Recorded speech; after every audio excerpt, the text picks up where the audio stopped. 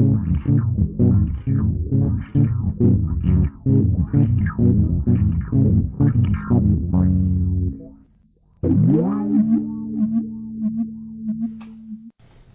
Cheers.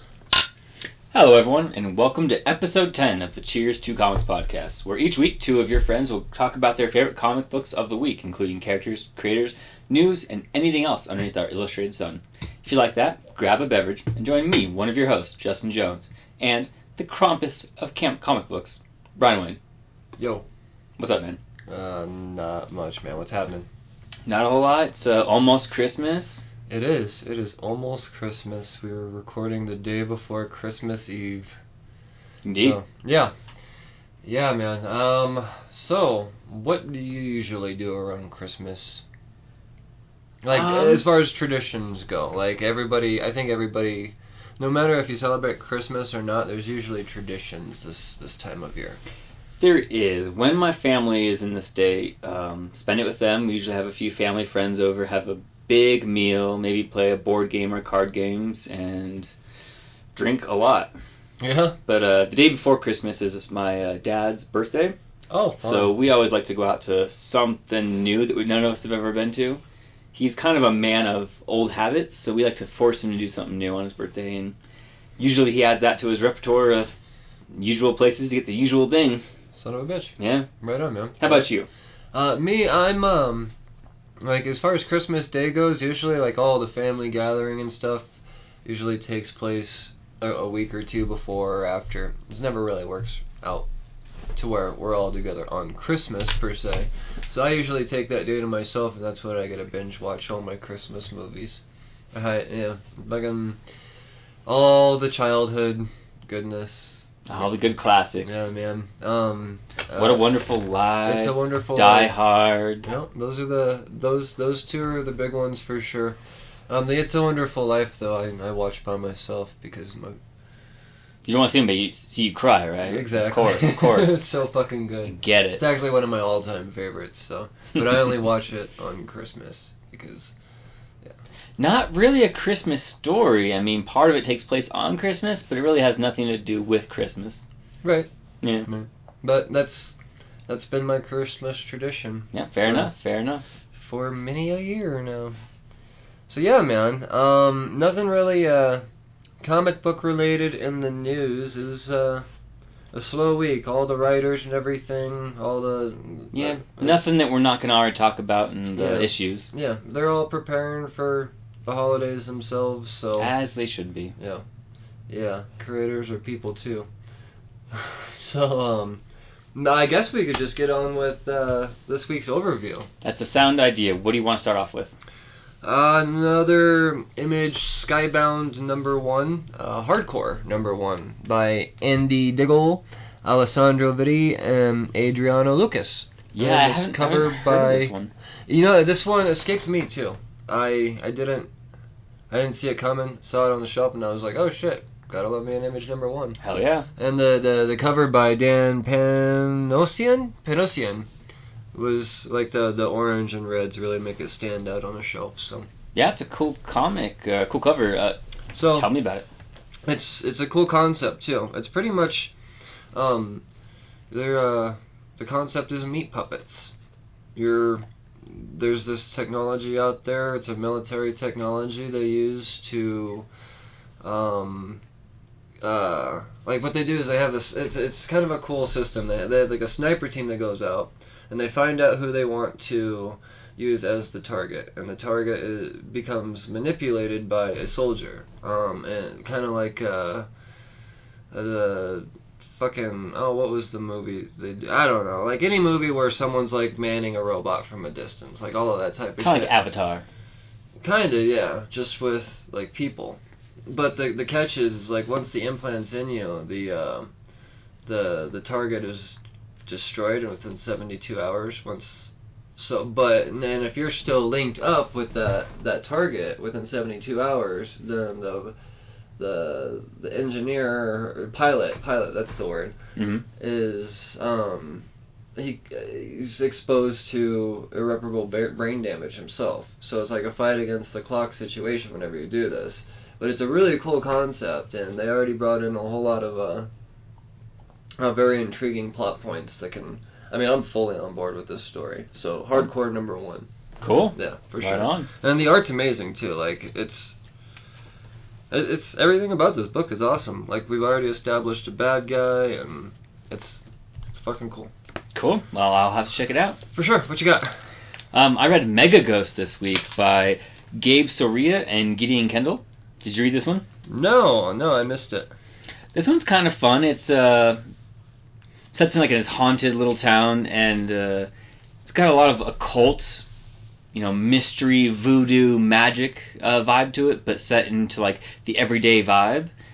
We've started off with some of these punk rockers getting this like almost comic book looking, but like thicker magical tomb, like the Necromedia or something like that. And then this one kid is like exploring this haunted mansion, and he ends up putting a ring on, but he gets stuck on. But he sees these 3 ghosts that start talking to him, like, "Oh, well, you are here to summon us into as the signs show to prevent horror, blah blah blah." Well, he freaks out and runs away, runs into these punks, and like, "Oh, maybe this is the sign they're talking about." Does a bunch of research, but they had mentioned that on Saturday there's gonna be some event. He's like, "Oh, okay, I think I know what's gonna happen. What day is it? Saturday. Oh no!" And he runs to the ghost, like, "I don't really know the ritual to summon you guys. Don't worry, we'll share that with you." And then all these ghosts become one giant mecha ghost or mega ghost, and they fight the big bad evil guy that is summoned by these punk rockers. And it sounds like a goofy, fun story. yeah, then these punk rockers turn their tail and run to their mysterious shadow-laden master, and yeah, he ends up revealing himself to them, and it sounds like it's going to have like a really wacky, zany story to it, and the art style really sells it to me. Because it says it's like weird Saturday morning-ish type story. Oh, yeah? Kind of. I like it. You got the Mega Ghost as your big good guy, and then you have your Ultra Ghoul, which is your big bad evil guy. So, are you gonna read issue 2? I am gonna read issue 2. This was, if you're looking for that super serious, long-lasting run, I'm not sure if this is gonna be it. But if you're looking for a fun read, I think this is definitely worth your time. Fucking A. Sorry, let's pour in a beer. Oh, we forgot to talk about what we're drinking. What are we drinking? Decided to go with the strawberry lager for some reason by Abita Brewing. Abita Brewing. There we go. This is your favorite beer, right? No. It's not my least favorite either, though. It was strange. No. I expected less strawberry out of a strawberry beer because naturally. No, it looks like a beer, smells like a beer, but it doesn't really taste like a beer. Yeah, it's very not beery. It tastes like if you squeezed an unripe strawberry into a glass and gave it the illusion of a beer. And you put it with like a really weak domestic beer. Yeah, that's what it tastes like. Yeah. So it's not bad. It's just not what I expected. No, it's not my least favorite. Yeah, definitely not. It's better now that I've drank 1.5 than it was when I first took that initial sip, for sure. Yeah, well, only because I think that first initial sip, you're like, what the fuck is I said beer. Yeah. Do we want to turn this into a beer podcast, or should we go back to comic books? Well, yeah, no, I definitely want to talk about beer? comic books. Yeah, okay. We're now a beer podcast, everybody. Cheers to beer. No. God, no. Back to comics? Yeah. Okay. Yeah. Bloodshot Rising Spirit number 2. Kevin Gravois, Ken Lashley, Ryan Wynn, Oliver Borges, and Diego Rodriguez. And I decided to go with the variant cover by Leaf Jones. Mm-hmm. So I'm just picking up where the second one left off. Really, we're getting a Bloodshot origin story, and this takes place. This is the story that takes place before all the previous stories. Right. As an origin story would naturally, what the main plot point of the story here is the facility, the Rising Spirit program, or they're trying to take care of Bloodshot's memory. They want to make sure that he is the perfect super soldier, to where he has no recollection of any of that shit. So right. They don't want any wild cards with this power. Right. Right. So they're testing this nanite technology, and towards the end, it seems like it's doing its job. Kinda, yeah. Yeah. So the whole thing is like tricking you or trying to think, okay, well, here's the real story, but actually this was also them implanting memories into him, blah, blah, blah, more trickery.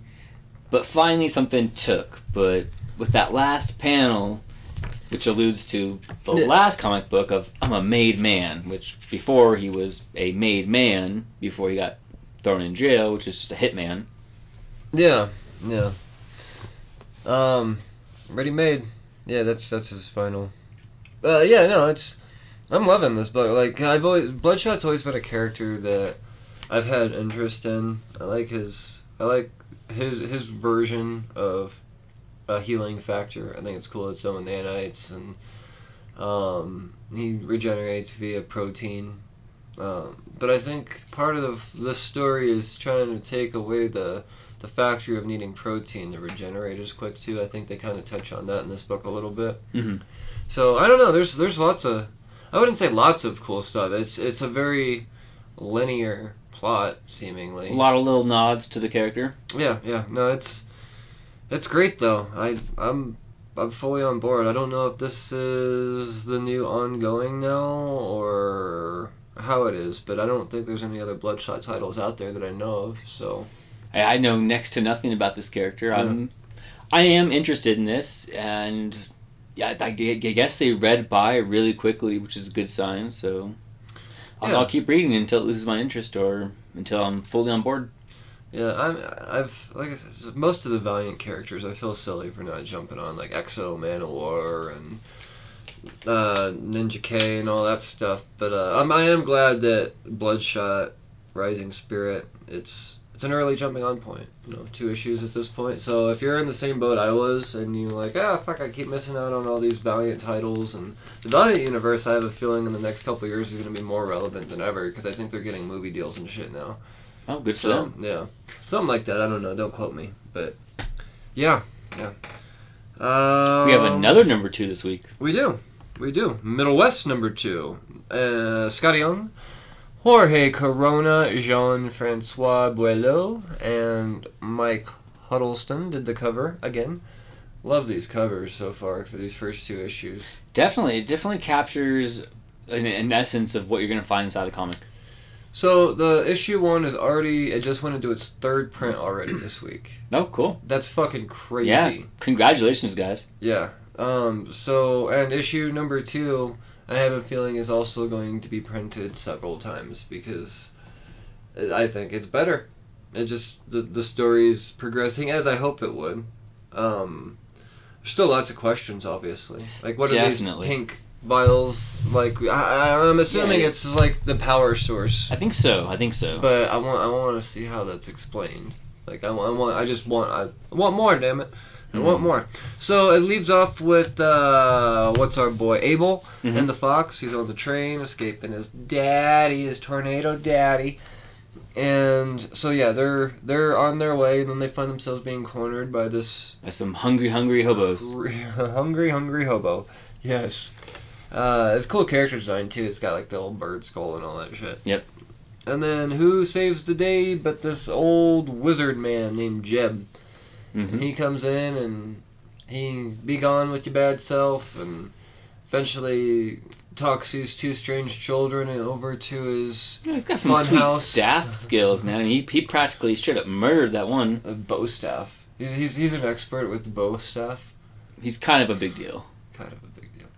Yeah. So yeah, no, he convinces these 2, or not 2, this young child and his nameless fox, who prefers to be nameless. Right. I like how they just explain it. Yeah, he's just fox. Yeah, just a fucking fox. So yeah, and this old man wizard, he's got like this, he converted this old fun house.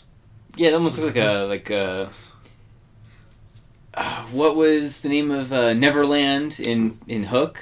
Kind of like a mix between that, but a carnival and a kind of a mobile home park. Yeah, it's a very creative design for sure. It is. You could tell this old wizard put a lot of time into it. So, I mean, it's like this giant tree fort, essentially, but with a fun house and all that other. Yeah, it's you know, it's made for definitely luring little kids. That's for sure. Whoa, now.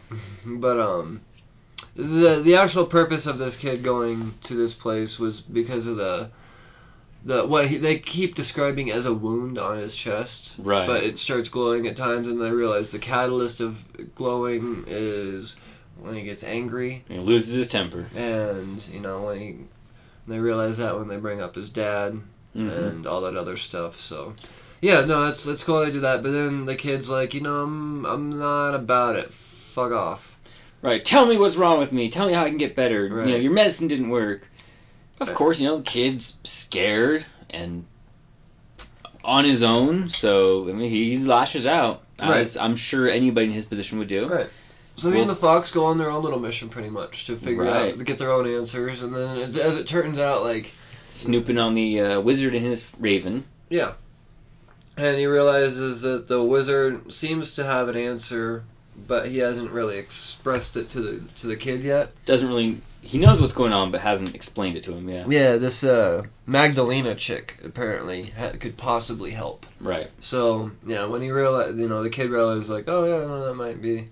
That's who I'm going to go find. And, yep. And the fox has a good indication that he might know where they are this time of year, so that's where they head off. Yeah. And it's just... I mean, that's issue 2 in a nutshell, pretty much, but... Yeah, I love the way Scotty Young is telling the story. The art's fucking incredible. I'm all aboard. Yeah, I mean, it has been a pleasurable 2 issues so far, and I'm almost certain that it will continue to be so. Yeah, definitely. You got anything else from Image for us this week? No other indies at all that I could think of. Not that really needs talking about at this point. I guess we can move on to DC. Do you? Nope, nothing that I need to talk about this week. Alright, well, let's move on to DC then. So I decided to read Teen Titans for the first time ever this week. Oh, cool. How'd you like it? Well, we'll talk about that. Teen Titans 25. Who's the team? Adam Glass, Robson Rocha, Daniel Henriquez, and Sonny Cho. And I got the Robson Rocha, Daniel Henriquez, Sonny Cho cover as well. So what we get here actually is a Crush origin story. Crush was revealed in issue 22 or 23. It is Lobo's daughter. So she joined the Teen Titans, as a young badass does these days. And, sure. Yeah. So I've never read Teen Titans before, and I enjoyed this. With this just being a story focusing just on Crush and Jin, mostly Crush. I don't really get the team dynamic by any means. Like, there's a couple of cameos by Robin in it or whatever, but for the most part, you know, it's talking about why Crush is. So Crush and Jin decide to sneak out and just kind of take a day to themselves. I feel like with what I get out of the end here, I feel like it's a date type of thing, but I can't say for sure. So meanwhile, you know, we get the whole like what makes you tick thing, and then we get into Crush telling her story. So Crush is adopted by these 2 former druggies.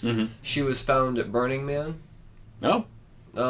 Yeah, like... Good place to be found. Yeah, crash landing around the Burning Man site. These 2 fucking drugged out hippies were like, whoa, let's go see what it is. That's a sweet costume, man. Yeah, and then they go to the site and like, whoa, let's keep this baby and change our lives forever. And that's how children are born. Yeah. Well, no, it's a stork. Jesus Christ. What school did you go to? Well, I thought the stork crash landed the babies into Burning Man. That's... Oh, buddy. Isn't that how... You're mixing Norse mythology and Greek mythology. Ah, fucking do that again. My bad. Yeah. So, yeah, when they find this baby's, like, wrapped up in this chain that's essentially protecting Crush. And the chain's name is Obelus. So... obviously a dude chain. Yeah. Terrible. Yeah. So, you know, you get crushed slightly growing up, and then one day she sees on the news that Lobo is fighting Superman. And she's like, wait, I look like that guy. That looks like me. But he's a bad guy. And she's like, but I'm a fucking bad girl! I'm a bad girl! And she goes on her teenage angst things and goes off on her way. And in the meantime, the druggy parents are like, hey, let's do something fucking stupid and druggy. So they, you know, they're still shit parents, but they're raising this kid. They're doing their best. They're not being shit parents in front of her, but every chance they get when she's not around. And that's exposed later on when the guy that ends up fucking him up, Ezekiel, like she goes off and she finds her adopted parents dead. Oh, snap. Yeah, she comes home after a little tantrum with the Lobo thing, and then she's like, and her chain's gone too. So she goes this whole time, and then she's telling the story like, oh, and that's where it is now. So it kind of, like, one thing I don't understand is, like, this all happened when she was like, several years younger than she is now. Mm-hmm. So she just carried on her life for several years, and then she's on this date with Jen, and she's like, hey, let's go get your chain back and find out who killed your parents. So that's... Well, I mean, when you're suddenly orphaned and on your own and just came to the realization that you're a supervillain's daughter, I'm sure there's a long growth process road for growth. there. She just became a Teen Titan a couple months. So I don't know. Like I said, this is my first time reading Teen Titans. So I'm not judging. To me that was kind of taken back. I'm like, why did it take so long for you to want to avenge them and like because they just wrote the plot hook, Brian. Okay. That reasoning doesn't resonate with me. I won't ever buy that. Huh? Just because that's how it's written. I won't ever buy that. I'm gonna have to go back and read more Teen Titans, or maybe it's just something that's still floating on. I don't know.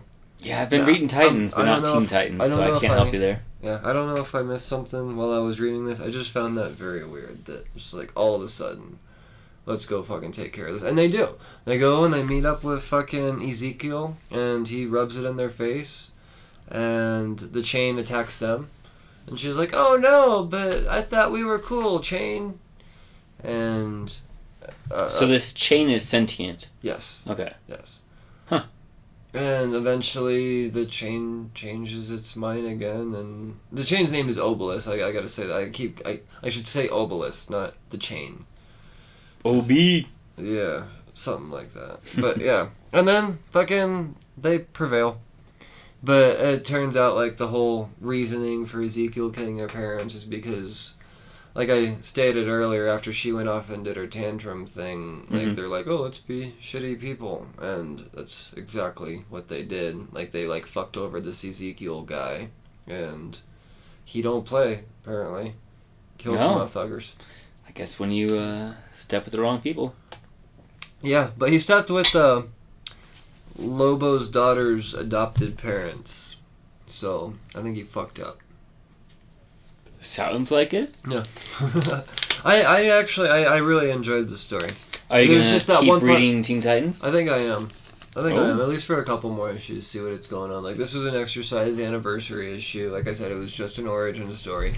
I want to see how they play, like, the dynamic of Robin, and I don't even know who's a member of the Teen Titans. I really don't. I don't follow either. I don't follow any of the teams. So you're reading Titans. I'm reading Titans, not Teen Titans. Who's on Titans, then? Oh, man. We have, Snow Guard. Okay. We have, Miles Morales, Spider-Man. We have...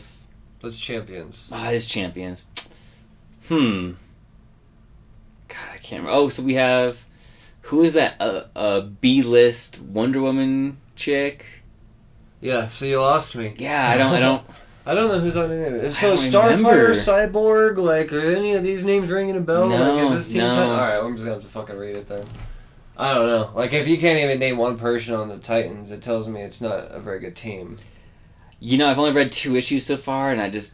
Like, is there a Robin of some sort? No. There's not even a fucking Robin in the book? Okay, well, no. But they were put back together, because, okay, Alright, I'm looking this Hold up. on. This has me The going. Titans, the old Titans, were broken up by the Justice League, and now there is a new Titans team that was put together by Nightwing.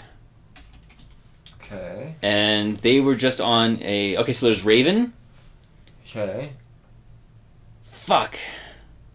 There is not Beast Boy, but the other green morphine dude. Got me. I have fucking no idea. Yeah, see, I'm it's been a couple weeks. I'm really fuzzy on the details.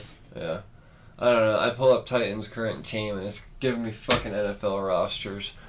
I don't know. Also Over good. it. Okay. Well, Next I DC at least book, know that Brian. there's a fucking Robin in Teen Titans, and there's Crush, and there's Jin. I know that much. That's what I got out of this book. So I can tell you 3 people in this book.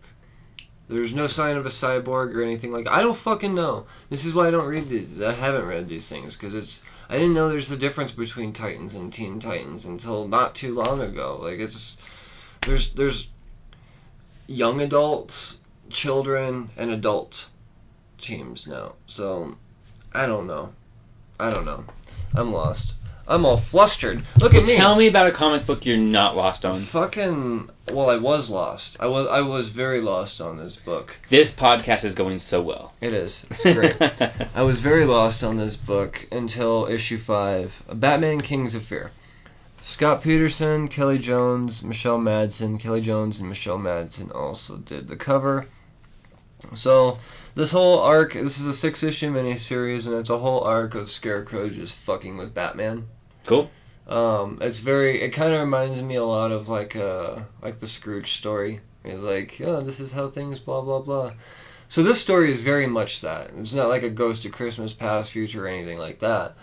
But he shows Batman a Gotham without Batman, and this drives Batman nuts because a Gotham without Batman is a pretty fucking clean ass Gotham. So, like, the Riddler, if there's no Batman in Gotham, the Riddler, he's a game designer. Oh, sweet.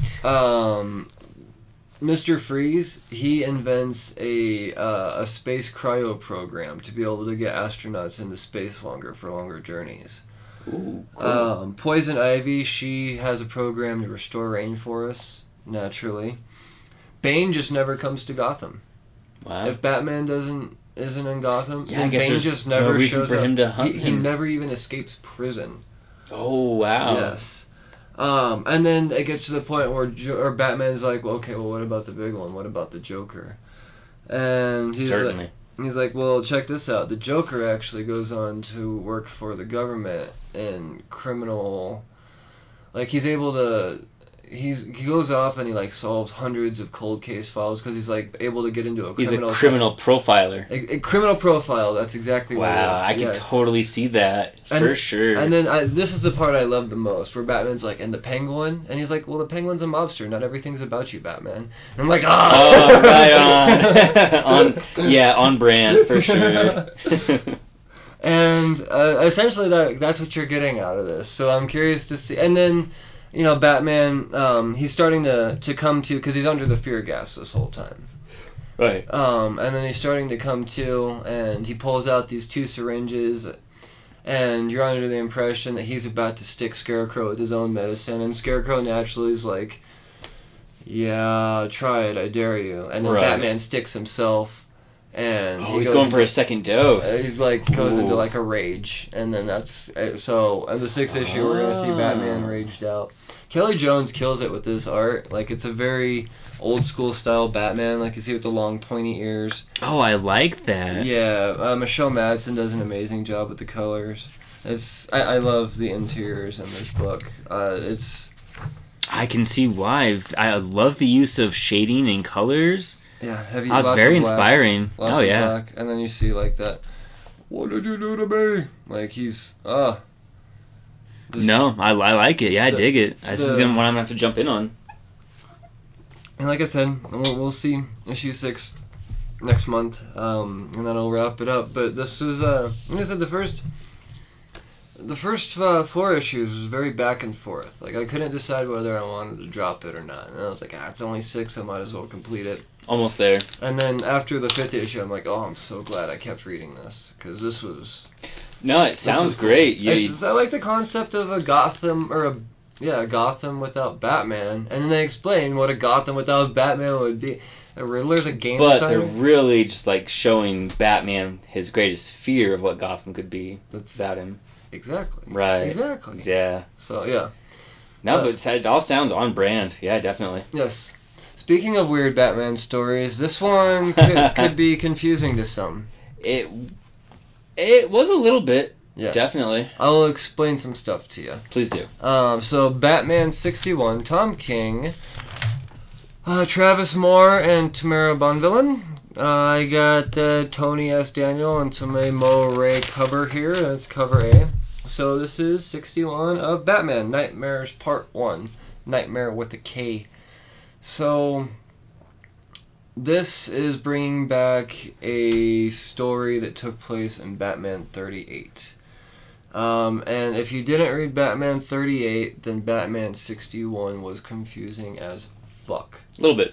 So, they introduced a character in 38 who goes by Master Wayne. He is a child who is obsessed with the story of Bruce Wayne losing his parents. So he goes off and he's being consoled by Bruce Wayne. Mm-hmm. And so let me explain his origin in 38 before we jump into 61. Just for the reader's sake. So in 38, he's being consoled by Bruce Wayne, and you're starting to think that, oh shit, we got a new Robin on our hands. Like this kid, like he lost his parents in a brutal manner. He came home and all stabbed to death and blah blah blah. And then as Batman's going through the clues in his detective manner, like he does, like there's, they lead into signs pointed to one criminal that was locked up at one point, and then it was like possibly Two-Face, and then Batman's doing math, and then it turns out the kid did it. Oh, snap. And and he even has like Martha and Thomas like carved into his face at this point once Batman confronts the kid. Right. And then locks him up. So then issue 61 is the return of Master Wayne. So, just to give you an idea here, because there's a lot of you don't know if this is like a flashback or whatever going on here. Right, yeah, it definitely, and then it flipped, and I was like, oh, okay, this is obviously all in this deranged person's head, but I didn't understand the backstory. Thank you. Yes. Yes. So essentially with 61, it's revisiting that story kind of just in a different perspective. Then it shows the same kid like slicing someone's like he's able to manipulate his way to visit who is presumably his parents' killer. Right. And he cuts his throat. Yeah. Yeah. Well, I think this is just another prisoner. See, I think this kid's also a prisoner at this time, and he just kills another one with this delusion that he's visiting. That's what it was. Yeah. Yeah. It was There's some good art in this one, though, for sure. They definitely seal the deal about how crazy this kid is. Oh yeah, no, it's Travis Moore does a great job, and like the scars in his face versus Thomas and Martha, like he's very much a Bruce Wayne fanboy. This was awesome. Like I said, I know I talked more about like a back issue than anything, but give it context. Yeah, for sure. Because I didn't know who this kid was either, and I had to remember that issue. And yeah. Moving along in the Bat family, Nightwing 55. Scott Lobdell, Fabian Nicieza, I think I'm saying that right. Chris Mooneyham, Gary Brown, and Hi-Fi, cover by Chris Mooneyham and Nick Filardi. So the story is gaining momentum. It starts out with Rick in a bar with that girl that he likes who's a bartender, and she goes out to take out the trash, and there's a scuffle out there, and Rick. Mad men fighting. Yeah. Rick comes out and muscle memory kicks in and he whoops that ass again. So you're getting all that. And then on the flip side, this detective, what the fuck? Sapienza. Detective Sap.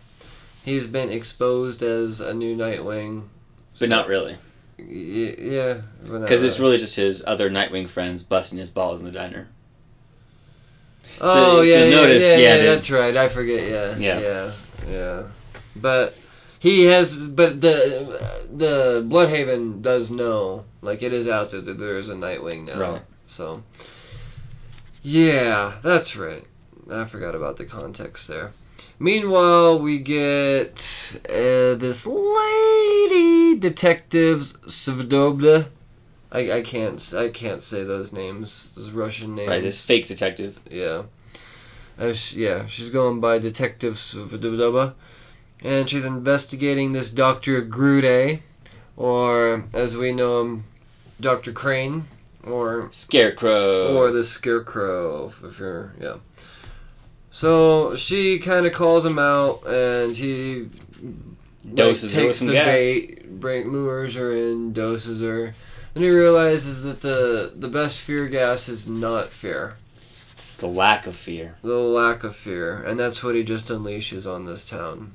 And that's kind of what you're getting out of this. You're getting driving all these people to hostility. Yeah, exactly. So we get a Bloodhaven being all freaked out. Then you get the new Nightwing team and their kind of gas masks, if you will. They're not really a mask. They look like they'd be comic book rebreather. Yeah. They look like the thing that they did in episode 1 when they like put it in their mouth. Right, let them breathe underwater. Yeah, that's what it looks like. Nice. To me. Yep.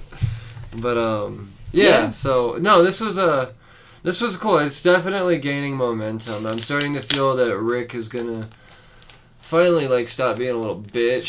And yeah, well, I mean, maybe we're gonna see a new edition. Like, I still think that they have a lot that they could do. Maybe they won't make him Nightwing again. Maybe we have a new Nightwing, and like, maybe instead of the Bat family, we have like a Nightwing family. Yeah, a little extended family. I don't know. Maybe we have some new legacy characters. I think honestly, what I would like to happen is Batman to find out all these detectives are fucking up Bloodhaven and Nightwing shit. And I want to see Batman, like, crack all of their skulls and be like, Rick, you're a fucking cuckold. Put this shit back on and do your thing. And then his bartender girlfriend also becomes Nightwing. And she's going to be like, oh my god. She's going to, like, notice in the distance. She'll be like, you was the Nightwing for reals the whole time? And then he's going to be like, oh shit, but you know now? You weren't supposed to see any of that. No, this is DC. They're going to keep her in the dark forever, and they're going to destroy this relationship like they always do. No, but it's Rick, though. Like, Rick always has to have the most complicated fucking woman relationships ever. So, yeah, no, that's... so don't even buy the next 5 issues. I just told them to you guys. Just kidding. But how cool would that be, though, if Batman did show up? And like, I definitely think we're going to find some more Batman in these, for sure. Yeah, I would like to see that, because he's starting to... like, check off all the names that he's been pissed off at on account of, like, Rick being shot in the head. Like, he took care of, what's his face, the Russian guy, KG Beast. Mm-hmm. He left him with a broken neck. And then he went after the Penguin. Right. Who feels like he knows who set up the blah, blah, blah. And then that led to Bane. That was actually, like, at this point, we don't know what's going on with Bane, because we, like, changed story arcs now. Like, issue 60 was like, oh, shit, okay. Oh, I'm sure there'll be more to come when we least expect it. Yeah, like, that was a great cliffhanger, though, like, what happened with Penguin and all that. Like, is Penguin cool? Like, is he cool? Because it looked like he got fucked up. Mm-hmm. By this, yeah. So far, everything I've read from Batman, though, Tom King has been twisting these into fun stories. He's tying them in well. Yeah, like, definitely. It makes you want to read all of them, because you don't want to miss anything. Like, just for instance, if you miss 38, you're like, well, now I feel silly. Like, I don't understand a Batman book. Like, this doesn't. This can't be. So now you got to go back and read. Right. Well, I'm sure there's lots of little more Easter eggs that I'm missing if I had read those. Totally. Like, I'm fuzzy up until 50. Like, I was kind of like in and out. Shit. Well, we're talking a lot about Batman right after a Nightwing. Let's go ahead and move forward with our DC. No more DC. Do you have any DC books? I don't have any more DC books that I read. Again, I read Champions, but I don't really have a whole lot to talk about. So that was Marvel. Champions is Marvel. It is Marvel. I don't know why I keep mixing those two up. Yeah, I don't know, there's too many fucking child teams out there. I don't know. There's young adults, children. That's a new word. But yeah, I don't know. Just so many. I don't know. Talking about Marvel, what do you want to start with this week? Fucking Old Man Hawkeye number 12 of 12. So this book started at the beginning of the year, and here we are at the end, and it did not disappoint. Marco Cicchetto did the cover, but he did not do the interiors, just like the last issue. Ethan Sachs is writing, as well he should, because he's doing such an amazing job with these old man wasteland stories. And then who else? Francesco Mobili. He was our interior guy this week. He broke out last issue. That was his first Marvel work and blew my fucking mind. Like, and got interiors that week. So yeah, he's doing this. Give him more work, Marvel. And then Andres Mosa colored this and did a goddamn great job. So it starts out where it left off, as well it should. There's not much story to be told, so no more bouncing around or anything like that. Avalanche has blinded Hawkeye by shaking his head really fast. He detached the retinas, so now he's completely blind. But Kate's in the mix, and she becomes his eyes. So she's like, 11 o'clock, 45 degrees up, and blah, blah, blah. So he's blindly... 3 feet to the left. Yeah, blindly tagging all these motherfuckers. You read this too, I take it. I did. Awesome. So yeah, he makes his way through, while Kate's dealing with the stuff inside the Weapon X facility. And as he leaves the facility, who's standing there? Expectedly Bullseye. And then, no, I take that back. Kate leaves and gets caught up with Bullseye after Hawkeye leaves. Clint, they're both Hawkeye. And then at this point, Bullseye, he has like this card to Kate's throat, and he's trying to lure out Clint. Right. And he does, but I think it's funny when Clint comes out, he's like pointing like way far away. He's like, target's aim is 45 degrees. This is a man who's relied on his eyes. Yeah, because Bullseye has like a Terminator eye now. So he's able to like digitally calculate all that shit. So yeah, no, it's eventually, naturally fucking Hawkeye does his thing and he takes out Bullseye. He still gets him, even though there's the whole hostage situation. And then so day's saved. That's it. So then you get Taskmaster reporting to Red Skull, and Taskmaster, I believe that's Taskmaster. It is. Okay, yeah. He lies. He's like, oh yeah, Red Skull, they did. They couldn't possibly have survived the avalanche. Yeah, no chance. And the explosion of the Weapon X facility on top of all of that, like, so Red Skull, he's like, oh, cool. You're my new favorite. Yeah. But it's not true. And then you get this whole like argument between Clint and Kate at the end. And she's had enough of his shit. Yeah. And so she drops his blind ass at Logan's. Yeah. And that's where the story ends. So that is the story of Old Man Hawkeye. Ethan Sachs is the same guy writing Old Man Quill that we're going to get here pretty soon. So we're going to get another 12-issue maxi series. I don't recall who's illustrating it though. It's not Marco Cicchetto because he's busy on Daredevil now, which is exciting. But I don't know why Francesco Mobili doesn't do it. I think you're missing a little bit about this comic book, aren't you? What am I missing? Didn't you read the part where Hawkeye ends up climbing up the cliffs of this monastery and falling down and saying, "Master Stick, I need you to train me"? And lo and behold, Matt Murdock is there in a monastery to teach him. No. Did you not get that? Oh, you're this panel right here. You missed that. Oh, son of a bitch! There was another page. Oh my God. That's the best part, man. Oh. That is alright. Matt Murdock becomes the Stick. That's fucking cool.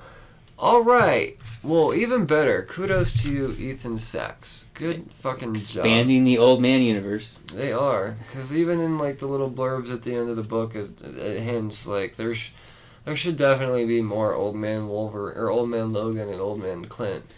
I would love to see an Old Man Murdock. Dude, I totally thought that they were going to kill Hawkeye in this book. I was 1,000. I did not expect Hawkeye to live past this. I really didn't. I thought it would have been a fitting end. He finds fucking Matt. That's crazy. Teach me how to fight blind. I forget that fucking even comic books have fucking credit cutscenes now. Because it's after the credits page. Yeah, I just had to turn that one page. Oh. That's awesome. Fucking A. Sorry, I'm like reaction video type of... Oh no, it's awesome to see somebody nerd out about it, yeah, for sure. Yeah. So, kudos to you guys once again, Old Man Hawkeye. Like, when I remember when this story first came out, it was sent to me in like a random box, and I was like, I'm really reaching on this one.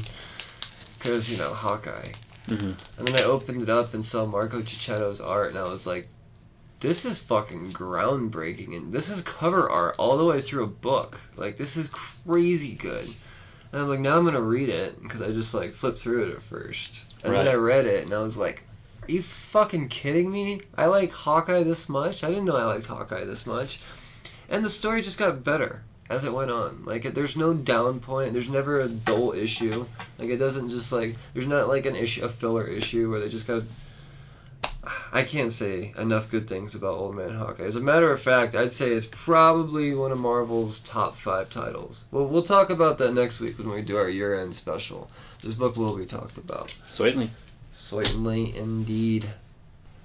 So, we had Spider-Geddon number 5 this week. I believe this is the end of that whole Spider-Geddon event. And it would make sense on account of the movies out now. So, that's marketing ploy over. Good job, Marvel. Dan Slott, Christos Gage, Jorge Molina, Carlo Barberi, Stefano Caselli, Joey Vasquez, and David Curiel. Yes, all of them on this book. That's a massive team. A massive, like, team of heavy hitters, too. It's not just, a bunch of randos trying to earn their way. And then Jorge Molina did the cover. It's a pretty awesome cover. You got, well, and you wouldn't know this, but it's Miles Morales there. I do know that. Yeah. If you didn't read the book, you wouldn't be able to tell, though. It's true. It's got this new Cosmo suit. Yes, we got a Cosmic Miles Morales. So, there is a lot of... I guess the easiest way to break this book down, it's all of the teams that have split up throughout this time are all coming together. Peter Parker of Our Earth 616 shows up with all his boys, and eventually, through it all, they defeat the Inheritors. As we would hope they would. And in what manner do they actually do it? Like, they're able to get them out into another universe and do so safely because, as it turns out, the Spiderling is a pattern maker, which apparently is a big deal. So she's able to take a thread of the web of life of destiny and reroute it to, do what a pattern maker does. So there wasn't a pattern maker, so the Inheritors thought that they had it, and then Spiderling has been the key to... or what is a major key to them being able to progress with their plot of saving the universes. Yeah, we get a lot of people showing up in this one. Oh yeah, all of them. Pretty much all of them. We get the first actual appearance of Spider-Cop. So Spider-Cop this is technically a key issue because of that. Sure. Issue 4, we got the cameo of Spider-Cop. So you saw him on there was a panel where you saw him on a TV screen. Spider-Cop, I guess, originated from the video game. It did. So, the video game is getting a 6-issue mini-series next year as well. I read that, yeah. Yeah, so I didn't play the game, so you ain't getting my money there. Sorry, Marvel. So much other Spider-Man to read. So yeah, anyways, back to this book.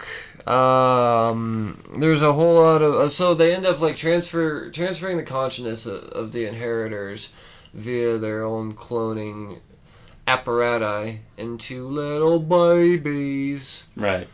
And then Spider-Man, of... which Earth is she from? It's essentially like May. Aunt May. It is Aunt May. Yeah. I forget what Earth she's from, but yeah, she misses the sweet pitter-patter of young feet. Yeah, so she's in charge of raising baby inheritors now with no evil memories or anything like that. So that's a classic Spider-Man way to end a story, like a happy comical ending for everybody. Yeah. No violence. Yeah, yeah, except for not so happy.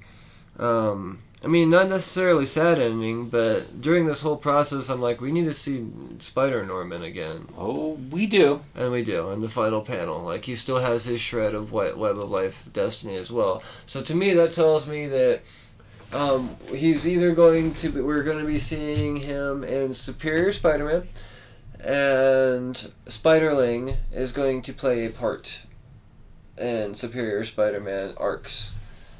Coming soon. That's just my own speculation. Definitely possible. But with Superior Spider-Man getting his own title this week, or tomorrow, or today, or in 2 days, whenever you're listening to this podcast, it's soon though. Yes, and I have a feeling it's just going to play right into where this story left off. So, was this an important Spider-Man arc? No. No. Did this Spider-Man event become highly entertaining and nostalgic for all Spider-Man fans? Certainly. Certainly. Yeah. No, not a waste by any means. It's not world-changing, if anything. It's just saying, hey, these characters are about to set some shit up again. Like Miles Morales is, you know, we saw him last week. He got his relaunch of an issue. Yeah. So... the Spider-Gwen, she got a series out of this, so we got Ghost Spider now. We got Miles Morales back. Yeah, yeah. We're gonna have Superior Spider-Man, like you said. Yeah, so. There was an introduction to brand new Spider-Man, like Spider's Man is still out there in every single university can. We should definitely see some more of him, and yes. I am excited for that. Yes, Spider's Man was my favorite thing to come out of this event. Agreed. What was your favorite? Yeah, Spider's Man, definitely. Yeah. Right. Because a lot of this comic run was a fun event with a lot of cameos, a lot of fun characters, but a lot of it was just Peter arguing with Peter, and Peter arguing with Otto, and then eventually them teaming up and finding more teams, and then coming to a good ending. And there were so many different, like, 2 or 3 shot stories, like Spider-Girls. And there was like 2 or 3 of them, and apparently, you know, I honestly, I brushed a couple of them off. I didn't get every single tie-in to this whole series like I normally would.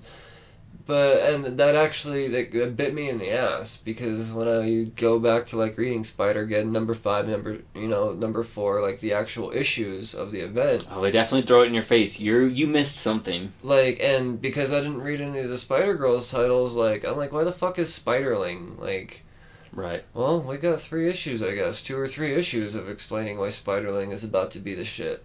So that's Marvel kind of being asshole-ish and saying we need all of your money, but at the same time, you know, it's a cool way to tell a story in a way too. It is. I mean, it depends. Is it worth that money for you? You have to make that decision. Well, the way I see it is, did I read those the stories that I missed out on? Am I completely lost because I didn't read them? No. Like, I'm smart enough to put 2 and 2 together and realize, well, something must have happened and blah, blah, blah. And Marvel does a pretty good job of saying, hey, this is kind of what you missed, short and long of it. Oh, Marvel does a great job recapping shit. Mm-hmm. They do a great job recapping shit. So I'll give it to him there. If anything, that gives him the pass to be able to do all of these extra side issues and event stories. It did get a little long in the tooth for me, though. Yeah, no, I understand what you're saying there. I do. It was just, there were so many different characters and chemistry interactions that I think that they wanted to portray that they had to kind of drag it out a little bit just so we could see all of those interactions. But at the same time, I think they could have just done a giant-sized end issue and just had an epic of all of them on the same, kind of like how they did in the last few pages here.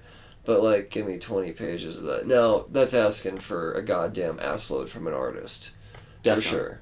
To just, like, here, draw 30 different Spider-Men on all of these pages. And then for the writer to have to, dialogue all of that. Now, granted, just because a character's on panel doesn't mean they need to have dialogue. But, I mean, you gotta think, well, would this Spider-Man say this in front of this Spider-Man? When you're as charismatic as Peter, you always have something to say. Yeah. I mean, it's a Spider-Man thing. Yeah, and all of those motherfuckers in the same room for a lot. Like, this is a very complicated story from the get-go. I'm sure Dan Slott and Christos Gage were like, we're in for it here. But there was a lot of in-character one-liners, though. They did a great job with these characters. Ultimately, what this book did was give us a comic book version of the Spider-Verse movie. Mm-hmm. I mean, okay, let me take that back. I worded that wrong. Give us... That's not that version at all. Give us the same excitement in a comic book version for a bunch of Spider people all together. Sure, I think I get what you mean. I think I'm getting my point across, but yeah. So, yeah, sorry, we kind of rambled on a lot, but we've been following this event from the beginning, since the beginning of the podcast, actually, so...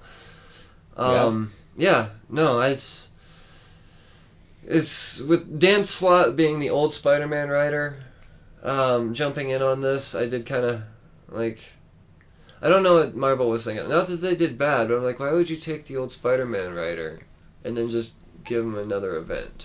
Like, I would have rather have seen Nick Spencer do this event, to be honest. Now, granted, Christos Gage had a huge part of this, too. But this is Dan Slott's event, from my understanding. Like, his whole thing. Maybe they figured he would do the character justice. Yeah. I don't know. I would have liked to have seen a fresh take. Christos Gage was a somewhat fresh take, for sure. But I would have liked to have not seen Dan Slott's name involved in Spider-Man. Because he needs to focus on fucking Iron Man and Fantastic Four, goddammit. Like, stop. And, you know what? I'm just gonna come out and say it. Maybe that's why Tony Stark Iron Man hasn't been all that great. It's been good. But, dude, you got big fucking shoes to fill with Brian Michael Bendis being the previous writer. You're gonna come off of Spider-Man, Marvel's, like, favorite fucking title, and then just give us mediocre work, because, as it turns out... Wow, throwing shade. No, it's not bad, but it's mediocre, because it turns out your focus has been on more Spider-Man.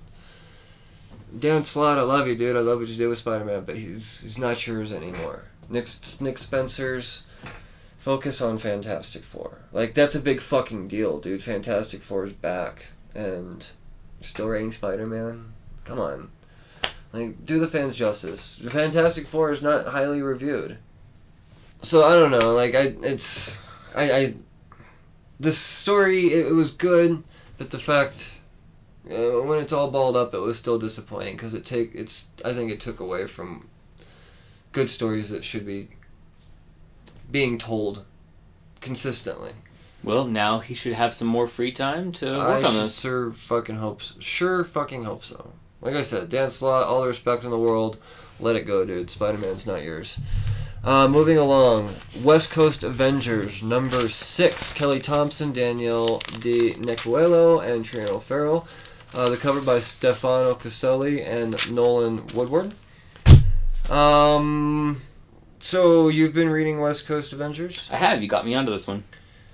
I am still very much enjoying this book. I can't believe through 6 issues I'm still into this book. I like them. It's a lot of the little stuff. I really like the depth of characters they both get visually, and that writing. Like, that dialogue is on point. Dude, Kelly Thompson is the shit. I like that she has just been all about MODOK in some way, shape, or form throughout this whole fucking series. MODOK's He's a cool villain. back. It ain't Brodok anymore. Like, this is MODOK. So we're getting a little bit of intent, what's his fucking motivation here. So Sin is Red Skull's daughter, and her whole motivation is to just be better than her daddy.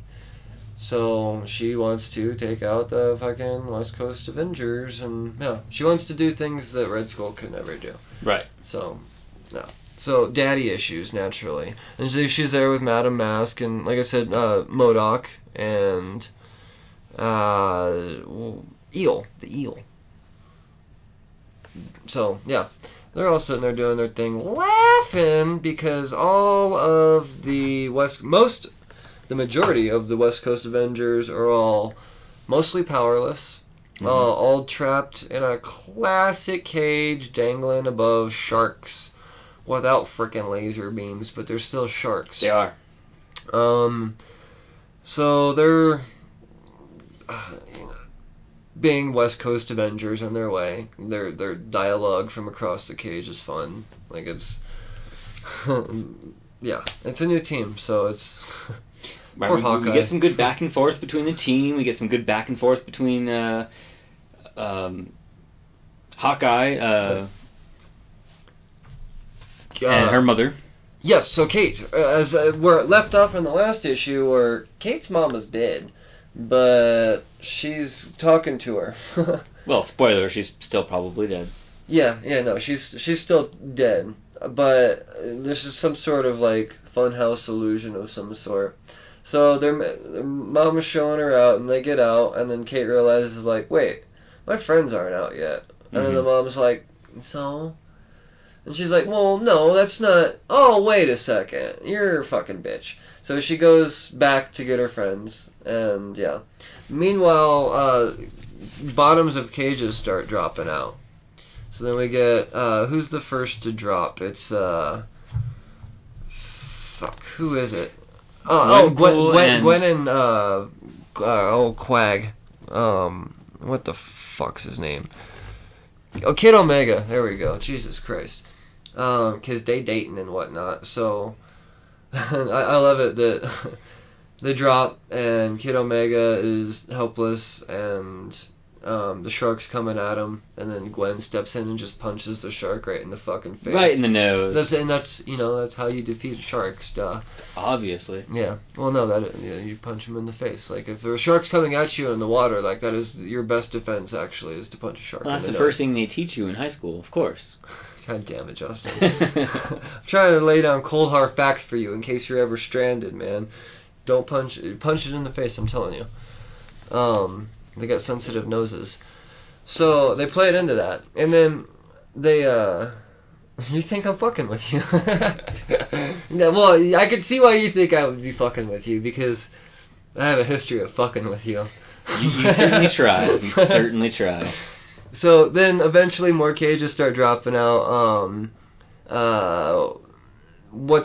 Fuse's sister, Ramona, gets unleashed, and she's not a superhero. She's just on a date with America Chavez. Right. So she's drug into all this. And then that's what triggers Fuse into going, alright, you know what? One or twin powers activate, turn into form of water, right? Yeah, and that's what he does. And they're like, oh shit, our powers still work? And takes everything he's got. Yeah, he's able to do it. And then you get Kid Omega. He's like, all right, I got this. Then he's able to like do this sonic blast on the little tank, and the sharks go. Blows all the water out.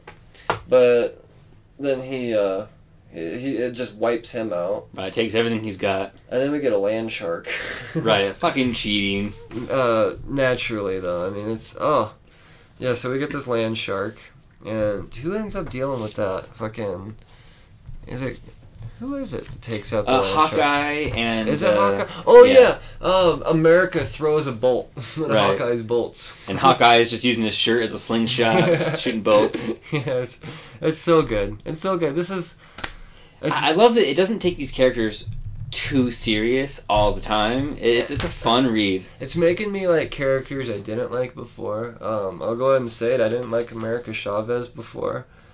I know next to nothing about almost any of them. She's a fairly new character. But I really like the way that Kelly Thompson writes her here. We're getting a whole different Gwenpool, like a Gwenpool that doesn't even know herself, you know. She knows what she should do or could do. Yeah. So far, all she knows is that the only power that she knows she has is she knows everything about everyone. But yeah. She knows she's a comic book character. This Fuse Cat, I don't know anything about, but I like the dynamic there. I like the fact that his sister is dating a fellow member of the team. That he's not so cool with it. Fuse is dating Kate Bishop, so that's the whole thing. Yeah. Gwenpool is dating Kid Omega. So as it turns out, Hawkeye is just a chauffeur at a fucking traveling crazy prom type of situation. Poor Hawkeye. Sorta, yeah. He's yeah. It's a really long high school field trip. Is there anyone else in the team that's not dating someone? Here, let me look at this lineup again. Who? Derp. Yeah, no, they're all dating someone. Aw. So, well, yeah. I'm not sure how I feel about that. But, oh well. Finally, a story riddled with romance that you don't hate. But it's not like... It's not about the romance. Yeah, it's like heavily tied in, but at the same time, like, the gushy parts, like, where after Kid Omega does his little sonic blasting, he gets a bloody nose, and Gwen's like, I was so brave I kiss. could kiss you if you weren't passed out and blood cover all over your lips. Right. So maybe when you're conscious and we clean up your nose. Yeah. I was like, oh, that's cool. Like, you didn't Me Too him. That's awesome. It was a fun little dialogue. It was well played. Kudos, Kelly Thompson and friends. Next up, we have another event. This is almost the end of event. This is the end of this particular title. There's going to be one more title by the name of, good lord, this comic's heavy, Infinity Wars Infinity next month, and that's going to wrap it all up. So this, alright, because there's so much going on here, let's just move on through. We get Loki realizing that he's pretty much been defeated, and he sends the stones off as they should be, realizing that we're in the situation he's in. Him having the stones is useless. So let's go defeat Gamora, or I forget what they call her, but yeah, no. So then we get Adam Warlock pretty much determining that the way we defeat this situation, to be able to make sure that all of the Warp World characters aren't necessarily vanished from the face of the earth and regular Earth is all good, is I create two universes. Right. And the Warp World will just be held within the Soul Stone. So essentially that's what you get there. Really, to me, that's my biggest take on this whole book, is Warp World will remain canon. The Soul Stone will be revisited. Iron Hammer, Soldier Supreme, Arachnite, Ghost Panther, these characters are still very active. I like that, because this gives us room to revisit those in more depth, rather than just little throwaway 2 comic book series. Not only that, I like that because it gave me a reason why the story was done. Because without that, I'm like, why did you do this? Right. Which has been a pointless event that, okay, hey, that happened, remember that? Yeah, that was awkward. Yeah, it was just so Gamora gets the Infinity Stones, and instead of wiping out half, she just folds the universes, and then shit gets confusing, and blah, blah, blah, and then write ourselves into a corner. But then you realize, the Warp World, we get a payoff. Like, that's what I was trying to say. We needed a payoff out of an event. Right. With the Spider-Geddon event, like, what was the payoff we get there? We get a couple more series? Well, Spider-Norman is a thing. Spider's-Man. Spider's-Man. Yes. The payoff being that these characters are still going to be doing things like nobody died, except for, Spider UK. And Spider Noir. And Spider Noir. That's sad. So, yeah. But anyways, back to Infinity Wars. Everybody makes happy in the all. Is there like a bum bum bum moment at the end? I don't remember. Like I said, there's still a little bit of title to be told. I don't know. Adam Warlock is such an enigmatic character. I don't know enough about him. They're amping him up to be something major in this whole Infinity War shenanigans. That's the fucking big bummer in this one. So we have a death, or not necessarily a death, a loss.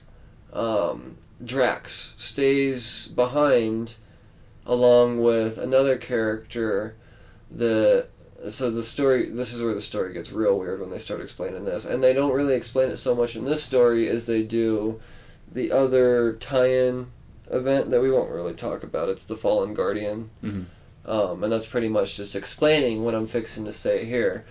So Drax is technically two people, kinda, because there was a guy that experienced loss and blah blah blah, and in this mystical way, in order for him to survive, he was cast out into Drax's body. Another big payoff we get here is that Drax's daughter, Moondragon, will be a part of the Guardians of the Galaxy. That was one of the characters I was like, who is that, when we were on the cover? And I felt silly. I was like, I don't know who that is. Well, now I know. That's Moondragon, Drax's daughter. So we do get some Drax blood in the Guardians coming out. Interesting. Yes. So yeah, no, this story had a whole like swirly Drax thing, but ultimately the team lost him. He stayed behind in the Soul Realm with to keep the portal open, and it was pretty much, I took it as it was a suicide mission type of thing. And even Warlock, what I thought was fucked up was Adam Warlock was like, Drax, you're the one. It's like, you just straight up called his ass out to die. Or to be returning later on. Maybe, I don't know. But it was very much implied that, like... Well, we didn't see him die, so Marvel always has the option. No, for sure. No, Drax ain't dead. But it was implied that, like, Adam Warlock did the shitty thing, and was just like... You must sacrifice yourself. Sentenced him to death, pretty much. But yeah, I don't know. There's still Adam Warlock's story to be told in this. I'm sure that's going to be in the final issue, because the way it ends with Adam Warlock going, I feel like a piece of me is still missing. So after the universes are all, put back in order, there's still shit that needs to go down. Not to mention Gamora was also sent off too, and I forgot what that whole story was, but Adam Warlock sent her away, so, you get this whole moment where Groot and Star-Lord are like, yeah, this sucks. We lost two today, like Drax and Gamora. Like, yeah. So I don't know. This was like the actual payoff of the story itself. I don't know. But what we get out of all of this, like the whole event, like we get Infinity Warps. We're gonna get a new Guardians of the Galaxy team. We get Drax lore. I like all of that very much. To me, this event has been very much worth reading. I don't regret it at all. Lots of stuff to talk about in here. It was kind of a cool sight of seeing Gamora. I keep forgetting what the fuck they called her, but she killed Thanos. That was a thing that happened in this event. Definitely. Killed Thanos, We got some fun character concepts. Yeah, for sure. So, yeah, I'll see what this last issue brings, and then it's pretty much leading up to a new Guardians of the Galaxy title, so... Super stoked. Uncanny X-Men number 6, moving along at a weekly pace as it has been. Legacy numbering 625, Matthew Rosenberg, Ed Brisson, Kelly Thompson, Yildre Senar, and Rachel Rosenberg. Elizabeth Torque did the cover. So in this one, it's picking up where we left off. Psylocke gets into Angel's head, ultimately driving him into becoming Archangel. Yep. And out of X-Man's charm? Yeah. So he's not so happy about the dark side of himself coming about. He ends up actually turning on Magneto. Mm-hmm. And he's very confused about the situation. Psylocke asks him, "Are you with us, or are you, like, what's going on?" And his answer is, "I'm undecided." Mm-hmm. But I feel like he makes up his mind almost immediately, to be honest, because he's on the team fighting with them next chance he gets. So it might turn into a case of keep your enemies close. I don't know. But the fact is that in this issue we get Archangel back. That's fucking awesome. We also get a confrontation with X-Man and the rest of the X-Team. You know, Jean shows up in her ways, and X-Men gives her the ultimatum, pretty much, like join or die, as a villain does. Right. So, you know, and at this point we don't have the 4 horsemen of salvation. We have 3 horsemen, because old fucking Angel's there, fighting with the old X-Men. And then, this is the really cool thing, is as we've seen, like, the trainees have just been kind of left in the dust, and they're more interested in what Legion can bring to the table. Right. Glob goes out and recruits Jamie Madrox in the last issue, and so then we see Multiple Man back with the team, with the trainees. So then the trainees show up with Legion and Multiple Man, along with the rest of the X-Men, and we get ready to see what we think is the showdown. Right. And then, you know, Legion is trying to do his thing and make X-Man go away, and it doesn't work out as planned. Not at all. No, not at all. We get like this, almost like this wasteland situation, looking like. Right. Well, we have this good back and forth, and Legion's idea is to send him back to his own timeline. So now we get the X-Men team in his world, but with this new, crazy, awesome design to him.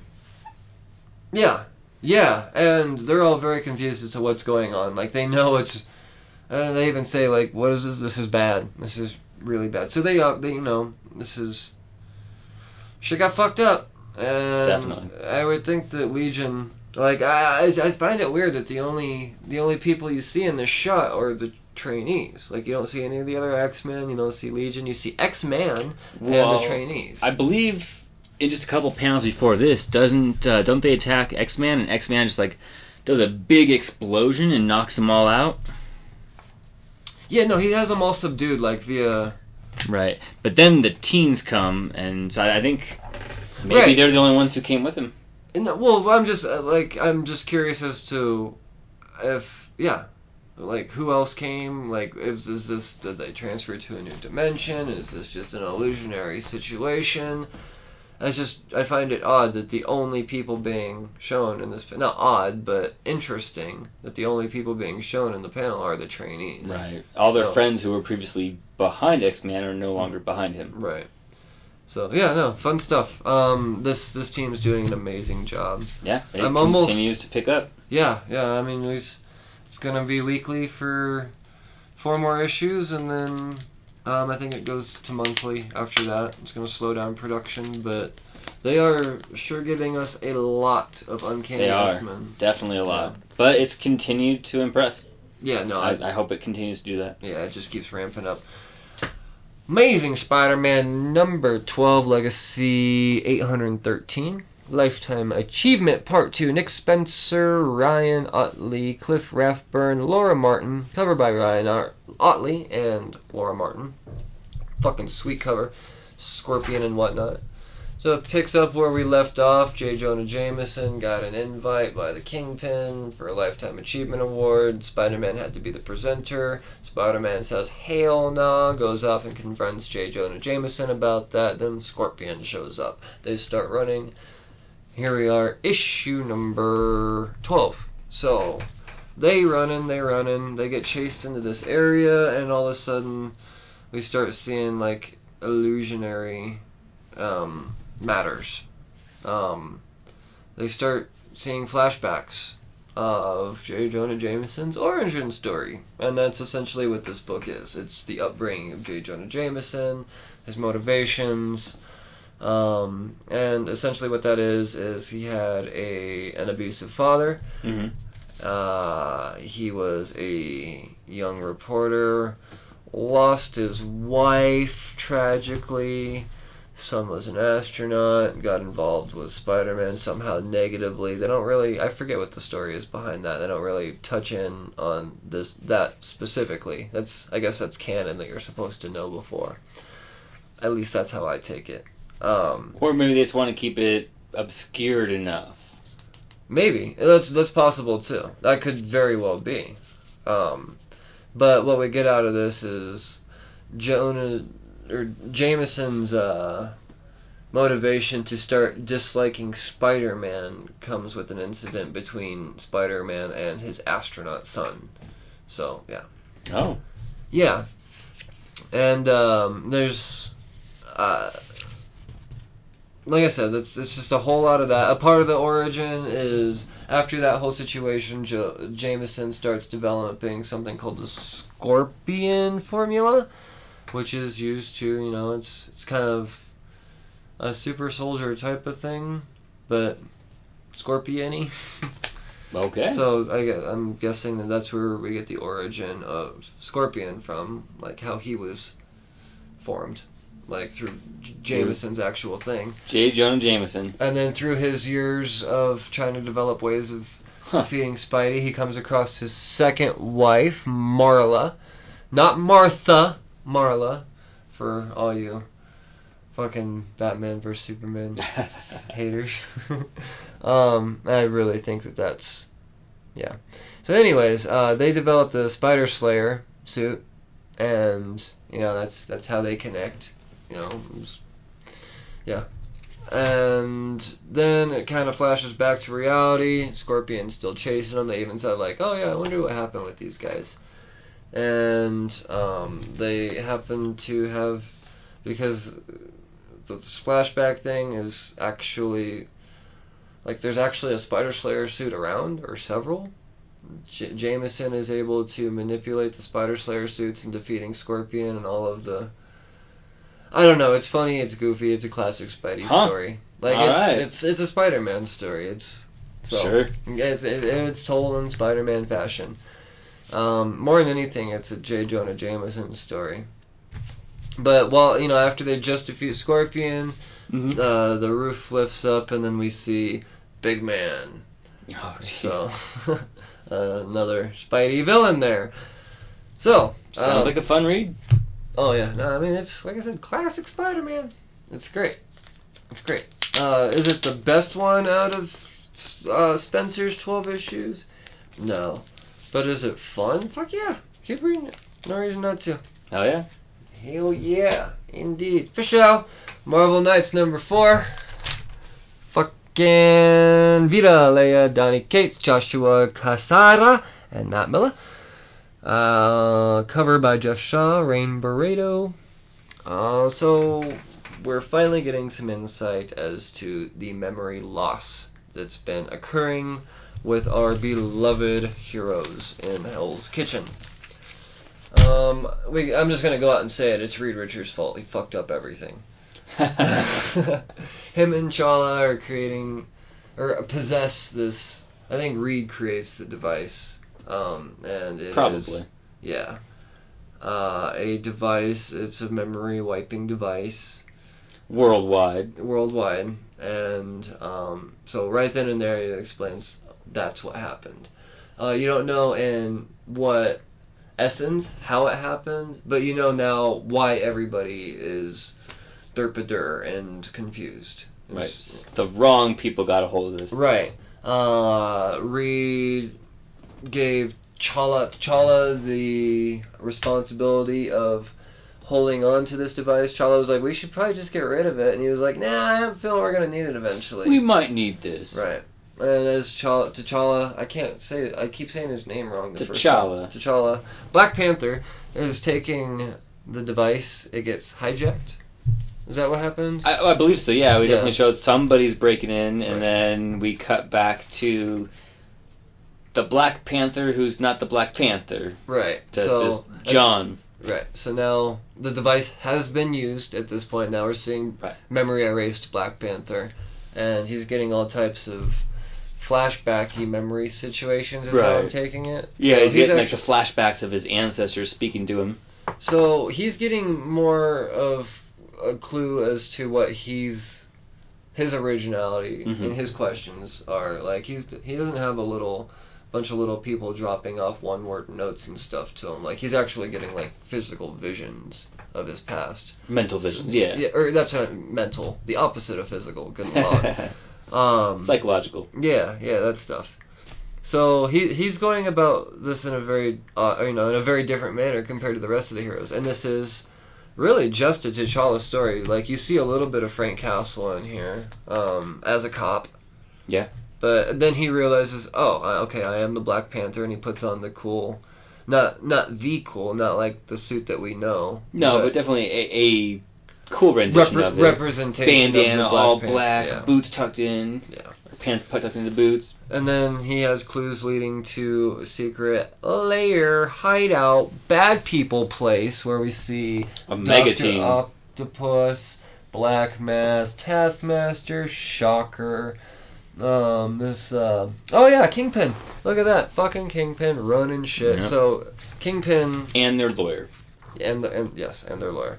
Kingpin was the one seemingly in charge of this mass memory device thing, because that's I don't think so, because even he seems to have questions. I think even he had his memories erased. But they have the device, though. I think, like that's the thing, is they have the device. So, but wasn't Fisk asking like? In issue 1, he was confused too. Right. So, what the fuck? Yeah. Would we just have one more of these? No, I have no idea. I think I have no idea. What is this? 4? I'm gonna say at least 2 more. I'm gonna say 2 more. I think it's gonna go to 6. Oh, okay. Yeah. I've been enjoying this for sure. This has been my favorite issue so far, just because I'm getting answers now. Right, like all the pieces are starting to fall in line. Yes. I felt ridiculous reading the last ones. I'm like, I know I'm supposed to be able to put more of this together. No, I've just been waiting for fucking page 1, panel 4 of issue 4. I'm often in the dark recently with how comics are. Again, I've only been back into them for 11, 12 weeks now. Yeah, I'm no pro either, man. I've only been reading for a couple of years again, consistently. So, yeah, I don't know everything. There's stuff that's been, it's... Well, it's been fun theorizing with you, and both of us being in the dark, being able to talk about this. Yeah, for sure. So, next up, we have a book that you would like to talk about, one that I am not following. Captain America. Captain America, Winter in America, Part 6. We got a good team on this, in my opinion. For ink, we have Jerry Allen-Guillen. For writing, we have Tanishi Coates and Lionel Francis. Yes. For color artists, we have Sonny Go. And this cover was by Alex Ross. Yes, it was. It's a beautiful cover. Beautiful cover. I love the colors.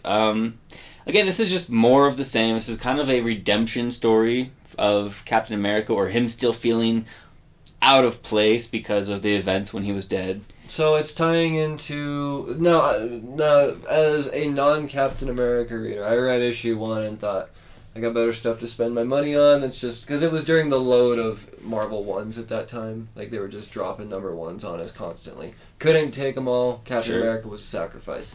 With that being said...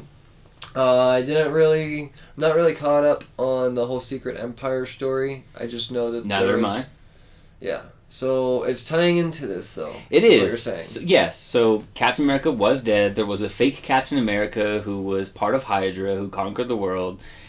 And still, the world, while they know that wasn't Captain America, isn't ready to accept Captain America. I mean, America is definitely in this like vulnerable, fractured state still.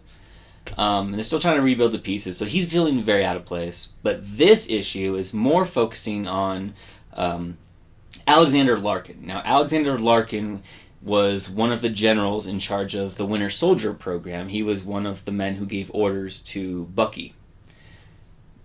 When Red Skull came in possession of the Cosmic Cube, he was killed by the Winter Soldier, but at Larkin's command. But right before his death, Red Skull imparted his consciousness into Larkin. So they shared a body, and they battled back and forth for dominance. Well, Larkin was murdered. There's a couple scenes that leads me to believe that maybe it was his wife. I don't really know. I didn't read it, but it's kind of hinted at in this one. Okay. But anyway, he is now back alive because his wife, with the work of Sorceress, was able to resurrect him through scientific and magical means. So he's back, but every time he looks in the mirror, or sometimes when he closes his eyes for reflection, we get this visage of him being the Red Skull. So I'm not sure if it's still him battling that part that was with Red Skull, or if Red Skull is back with him. But yeah, we kind of get like a slight recap of this. It's this more Alexander and his wife talking through most of this book, but we cut to a scene where a maid is knocking on a door and somebody's been killed. And we leave off with an investigation. Nick Fury is investigating the death of one Thaddeus Ross. The Thunderbolt is dead. Shit. Thunderbolt Ross. And they lead you to believe that Steve Rogers is the #1 suspect. Oh, shit. Mm-hmm. Well, look at that. We got a whole who's done it. Who done it? Captain Rogers, who done it? I think he did it. I think Captain Rogers is still bad.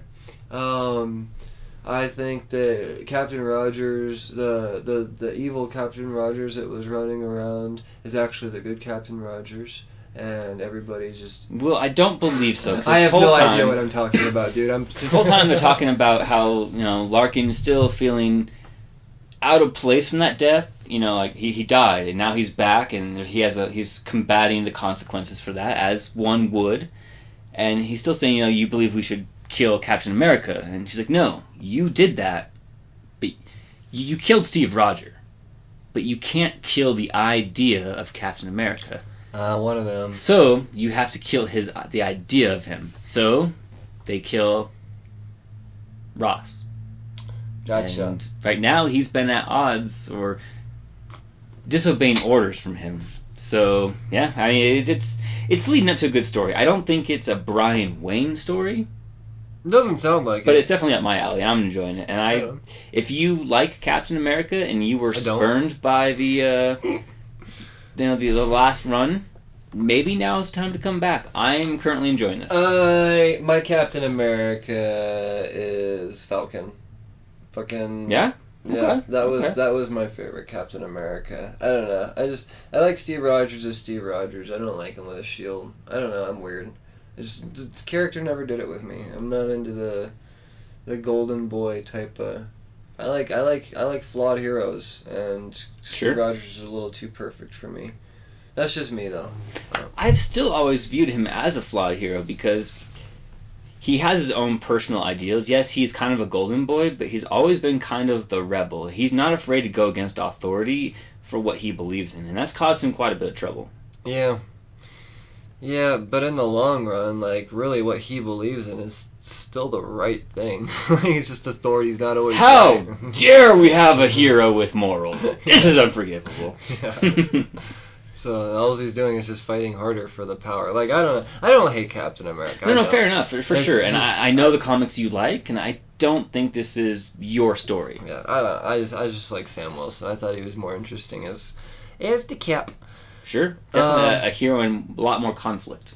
Has there been through, what are the 6 issues in now? Yep, 6 issues. Has you seen any signs of Sam Wilson at all through this arc? Yeah, I believe so. Yes, Yeah. I believe we have. Because I think it'd be very strange if you saw no Sam at all. Because I haven't. It seen hasn't him at really all. been focused on him, and it's, again, I've been reading these as they come out, so you know, few and far between. But yeah, and they've been coming out so. at like crazy rates too, like sometimes 5 and 6 weeks apart. Yeah, it seemed to be pretty inconsistent. But yeah, and I think you're gonna get another Captain America again in like, not this week but next week. So it's gonna like it's strange the production rate of this book. Like it goes 6 weeks and then it goes bi-weekly. You know, I've got so much on my reading list right now that it doesn't bother me one bit. Yeah, I can't fucking keep track. I really can't. I just remember thinking like, oh, fucking this book doesn't come out very often. And I looked again, I was like, oh, it's coming out again almost immediately. Yeah, it's been weird. Yeah, but it is what it is, man. I guess it's been worth it for me. As a fan, this has been a good sense of nostalgia, and it's done a pretty good job of easing me into what's been happening. Well, I will say one thing, that every single fucking cover that has been published on this book, or at least cover A, that I've noticed, has all been done by. Oh, there have been so many good variants too. I mean, Alex Ross is killing it. Oh, agreed, definitely. Well, as he does. He was on Good Morning America, actually. He was celebrated on Good Morning America yesterday or the day before, or I don't know, whenever they do that shit. Sure. But yeah, I thought that was really cool that Alex Ross was celebrated on, morning. Heck yeah. Yeah, that's a big platform. That's cool. Oh yeah, man, comic books being celebrated on that manner, like. Hell yeah. He also is. Cheers, Alex. Yeah, Alex Ross, his artistic, he took drawing comic book characters. We can have a whole fucking Alex Ross episode eventually one day. But I love that and Immortal Hulk, like those covers that he's doing. Oh, phenomenal. Book. And I can't believe he's consistently, like, Marvel is just shelling out the money for him to be like, hey, Alex Ross, we want you to do, fucking, what are that, like 8 issues of Immortal Hulk now, and he's gonna, there's no sign of him slowing down. Like, that's they've all been pretty quality. Dude. It's a lot of fucking painting. Like, this guy's doing, oh my god. That's, legend status. Sorry, I had to ramble on about the covers, because that's been my favorite part, about the Captain America. You got anything else to say about Captain America? That'll be it for this week. Alright, Punisher, number 5. World War Frank, part 5. Number 233, Legacy Printing Numbers. Matthew Rosenberg, Sisman Krudansky, and Antonio Fabella. Covered by Greg Smallwood. And, may I say, this book is everything you want in Punisher. It's more World War Frank, for sure. You read it? I did. Good. Because, frankly, I'd say you'd be missing out if you're not reading Punisher right now. And honestly, I'm thinking that this is, well, there's no thinking. This is definitely one of Marvel's top books, top 5, absolute easy top 5, Punisher. Like it's hard to give a book that title after only 4 issues, but I think after 5 solid issues, which we get here, this being the 5th, it's safe to say that Matthew Rosenberg and the Punisher is a match made in heaven. Definitely. It's been a great dark story with a dark aesthetic, but not without lack of lots of color. And not just, yeah. Well, yeah. No, I mean the art's amazing. The storytelling as far as the brutal ways of Frankie Castle. I think there's 3 different body parts that get separated from 3 different people in this book. We get a finger, the finger, the hand, and the head. Right. Yeah, and all done by Frank.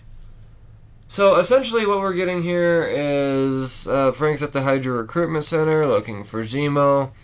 He fights one of his cronies who possesses 2 rings of the Mandarin. But Frank he cuts off his fucking hand. Just like that. Oh, he got rings of the Mandarin. Boom, cuts off his hand. Learn something from that fucking... I'm just going to go off and say it. If Punisher were in Infinity War, there would not be a sequel. No, I mean, that's very well possible. He would have cut it off. You don't pull the glove off. He cut off the arm, you stupid fucks. Sorry. Learn something from Frankie here. Matthew Rosenberg should have wrote the movie. Sorry, Russo brothers.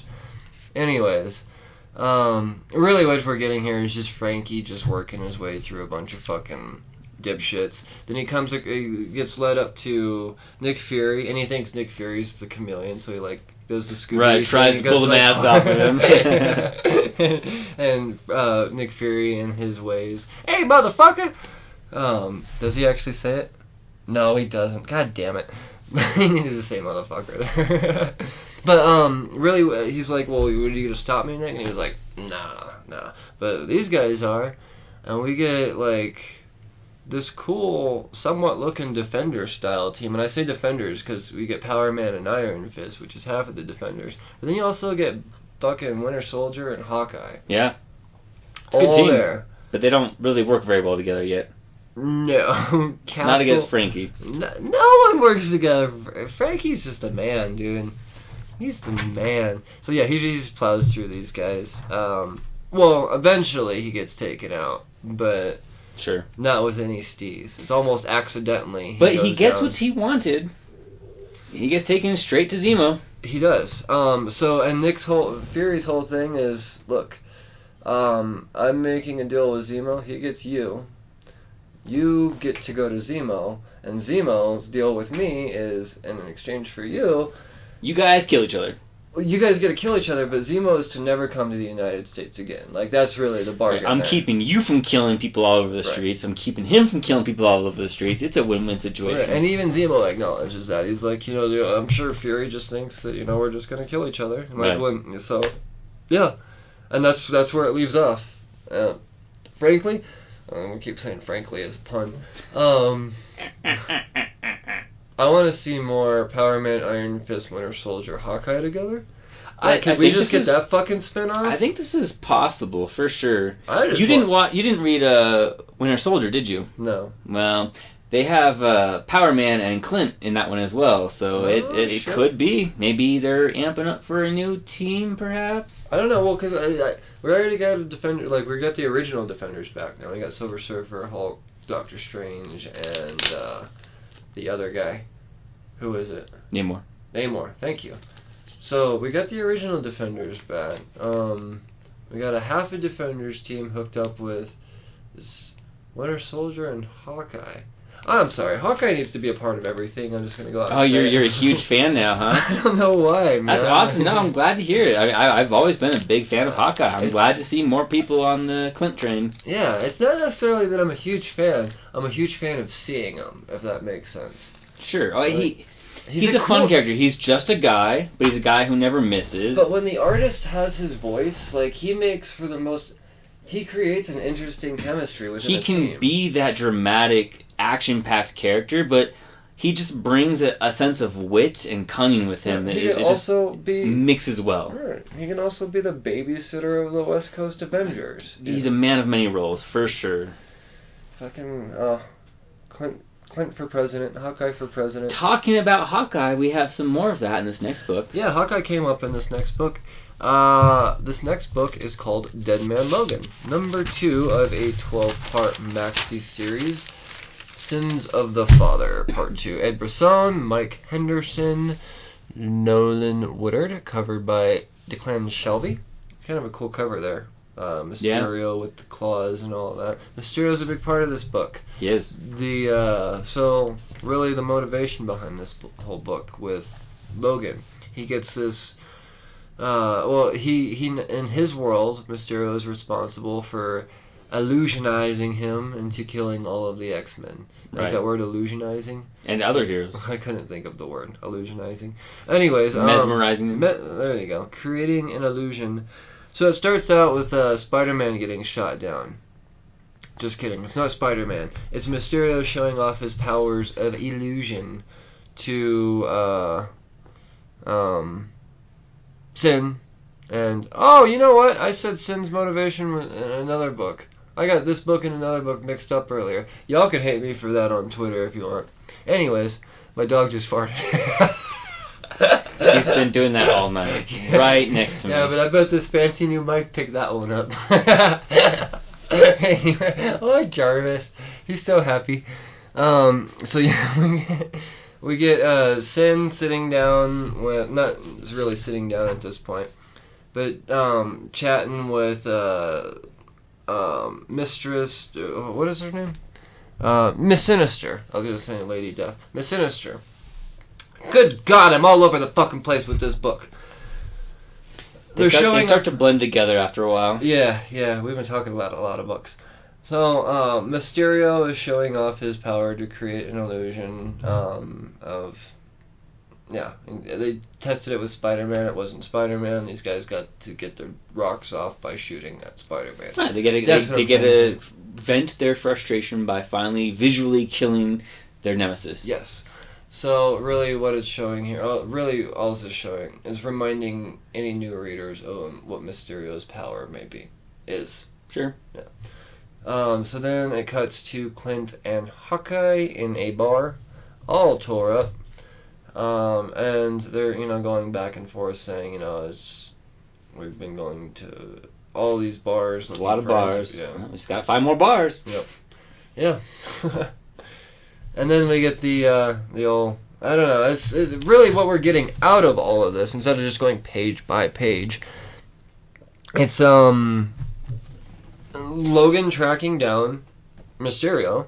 Mm-hmm. Mysterio has reserves about being on this team, seemingly. Like, he doesn't really want to be a part of this, because this isn't the Mysterio that did what he did. Right, this is a Mysterio who is ready to give up and just retire Right. and not get beaten up anymore. Right, this is... But now we have a new evil team who might use this a bit differently. Because they get a glimpse into Logan's head, old man Logan's head, and that's how they get the idea of, gotcha, we use Mysterio to turn people against each other, and then we get a taste of that at the end when Logan goes off to he thinks he's fighting Mysterio and who's the other one? Taskmaster,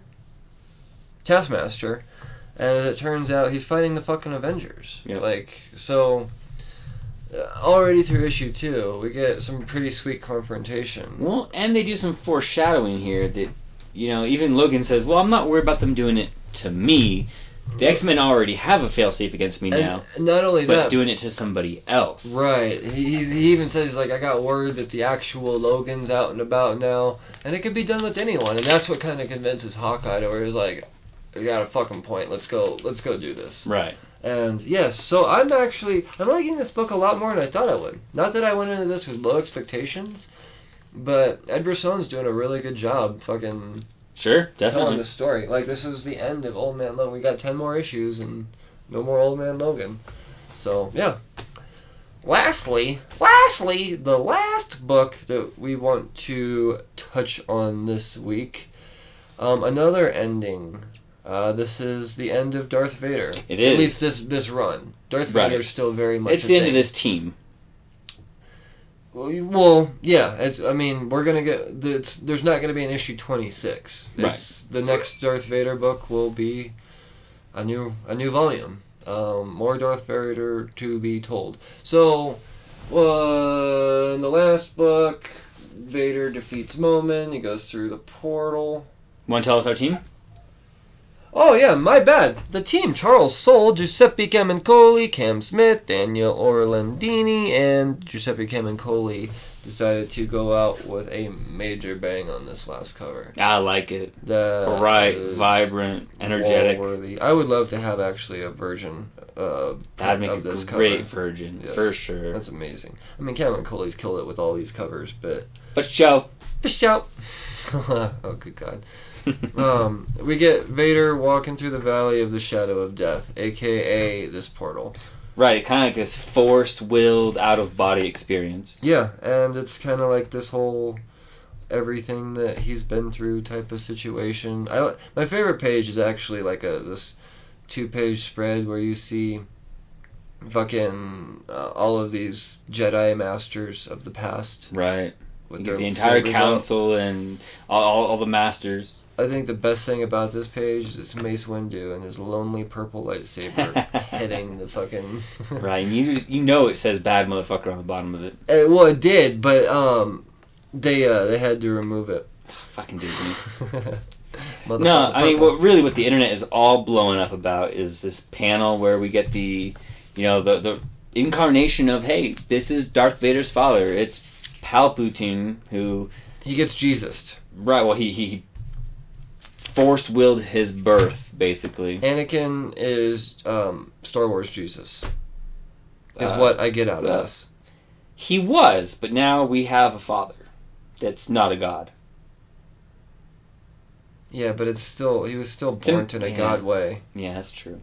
Yeah, I mean, the whole idea is that he's kind of having like these relived moments of his life, and he seems to kind of be killing them all one by one. We're seeing him walk through all these memories and regrowing again. Is that what do you mean by killing them? Like, I honestly, I was so lost in this book going through. I was expecting 20 pages of Anakin and Padme, like being all gushy and like ending the story in a magical way. No, this is not what I fucking thought. Yeah, it's just he's literally just going through. And he's not Anakin.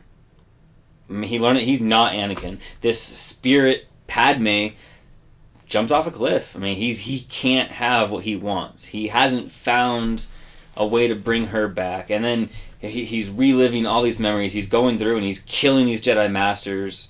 He goes through and he sees Obi-Wan and Emperor Palpatine fighting. There's the lightning versus the saber, and the Emperor turns to Anakin and he strikes him down with his own lightning. He sees Padme and she falls and he loses her again, and it just ends with this no. But then we get this blue light. We find this vision of the Force, and Vader's still standing there against this blue light, but then all of a sudden it overtakes him and he comes to in his body. I think this was a kind of a vision or a prophecy of Luke, perhaps. That's what I take away from it. Then he calls the Emperor. The Emperor says, "Well, I was about ready to find a new apprentice. I haven't heard from you for so long. Did you learn what you needed to on Mustafar?" Yes. Just simple, no explanation. Darth Vader's motives and reasons are his own. So we don't get like this, "You was my daddy this whole..." Oh no. Oh no. Good. That's not Vader's story. And if they wanted to give this as canon, cool.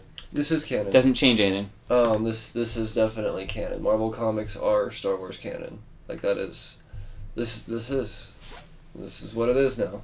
It's still not a story of how Palpatine is Darth Vader's father. We now learn that, okay, well, he is the one who set everything in motion, which kind of makes sense. Why was Maul on this planet? Why would Maul want to get involved in trying to stop Anakin from going aboard with Qui-Gon? It makes sense enough to me. Okay. I have no problem with it. Well, you're much more of a Star Wars person than I am too. So that, I mean, yeah. I didn't not enjoy this story. It's just not what I expected at all. Like, it was definitely open for interpretation. I think it was very much supposed to be that way. You end it the way you need to. Like, what does it mean to you? Up for interpretation, for sure. Yeah. I don't know. Maybe we could reach out to Charles Soule, or eventually he'll give us his interpretation. If you're Charles Soule, or in contact with Charles Soule, please hit us up at the Cheers to Comics Twitter. We would love to hear from you. At Cheers to Comics. So that's all I have to talk about as far as what I read. I read actually a few more books than we talked about, but for time's sake, I think we should. For the sake of expediency and everything else I read, there was bits and pieces, but... Yeah, nothing that I don't know, not content-worthy. Just stuff that, good filler stuff. Anyways, this next segment, if you will, if you want to call it a segment, is the part I call Wall Books, where it's just I go over the book. It's really just an ode to cover artists. That's what it is. Favorite covers, things that series that I'm not even necessarily reading, all that good stuff. Let's start out with my first wall book. Batman 61, the variant done by Francesco Mattina. It's a great cover. Dude, the blacks and the reds and the subtle expression on Bat's face. It's fucking awesome, man. Mattina's been knocking all these Batman covers out of the park. Yeah, there's speculation that there could be some potential financial gain once all of these Batman Francesco Mattina covers have been done. So I don't know. I heard it through the grapevine that as a collection that could be somewhat valuable down the road. I don't know. That's how it is with all fucking comic books. So who knows? No one fucking knows. Personally, I think Mattina doing Batman covers though is incredible. Priceless. Yeah, priceless is a good word. $10. Next price, Brian. Next up, we have Catwoman number 6, done by Art Germ. He's been killing these Catwoman covers. Dude, killing them indeed. This is a Christmas cover. I love this cover, and it's still, even though it's a Christmas cover, it's gonna be up on my wall for at least a year. As soon as the wall's filled, which it's not far away from being filled now, I'm gonna have to start rotating out. But this is one that's find more walls. Yeah, just I'll build a wall. There you go. No, and I'm gonna get you to pay for it. Next up, I don't think so. the Marvel Knights number 4. Is that what this was? I don't know. It's a virgin. I forget. What did we talk about? It is number 4. So I've been collecting the Caranders Connectors variants, and this particular one's got the mugs of Black Panther and Doctor Doom. That's a cool looking Doom right there. This has been a cool connect. Like it's 4 right now, so I don't know if this is gonna be a 5 or a 6 issue connecting series, but I don't know. I'm gonna have to find a fun frame for them. This one might actually have to get framed. I have a bunch of framed comics, but this one as a connecting set. You gotta look it on your wall. Yeah, for sure. Shout! Did you have any wall books this week? No, I have some top picks, but I'm not hanging mine on the wall. They sit on a shelf. Gotcha. Well, shelf books. We can call them shelf books. Do you have any shelf books?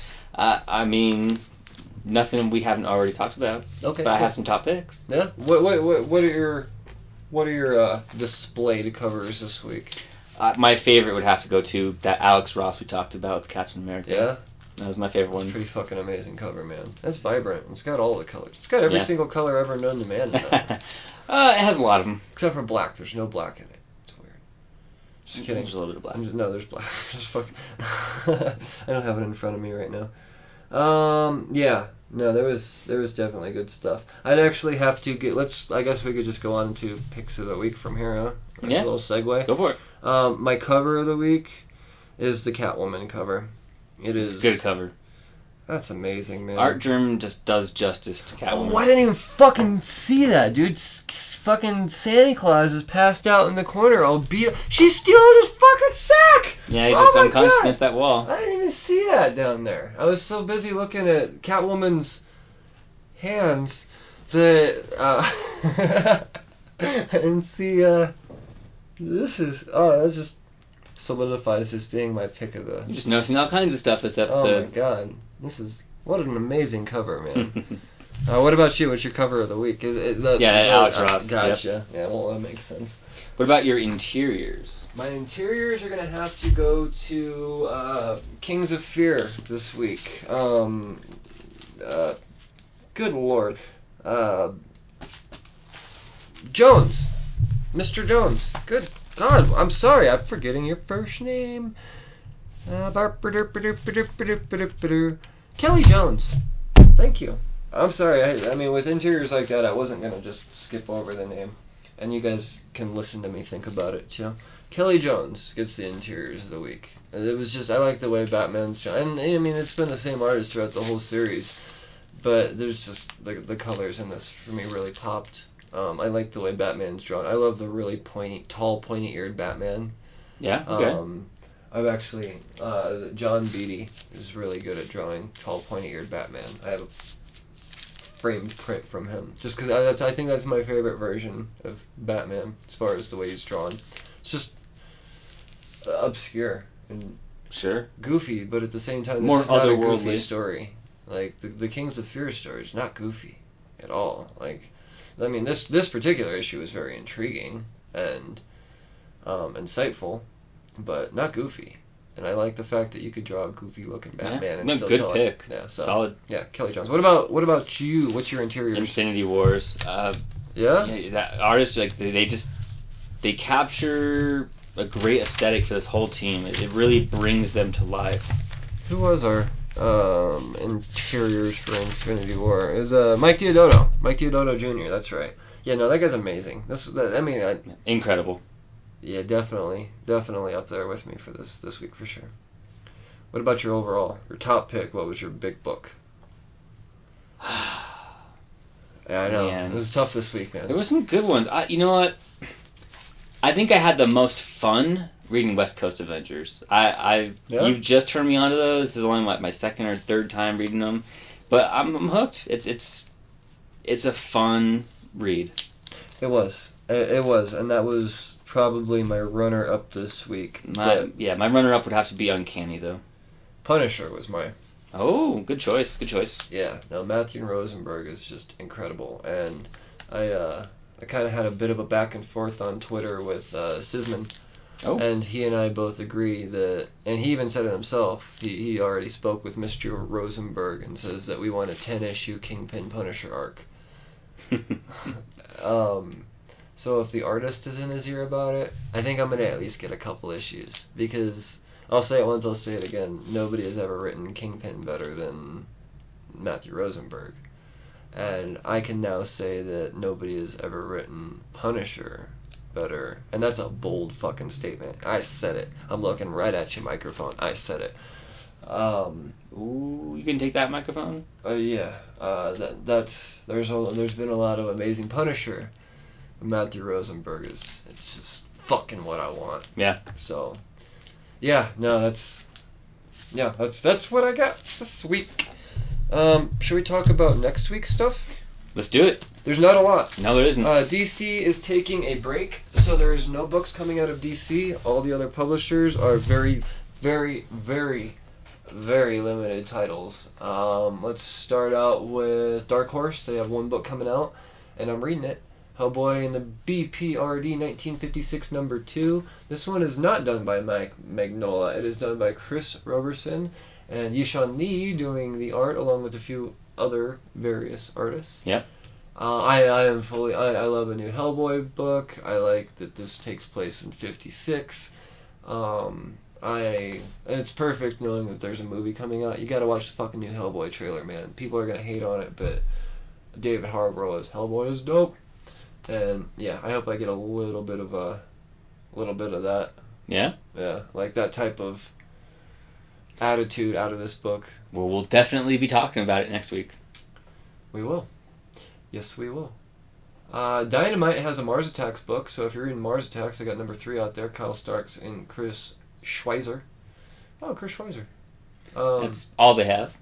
Yeah, just that's it. IDW's throwing out GoBots #2.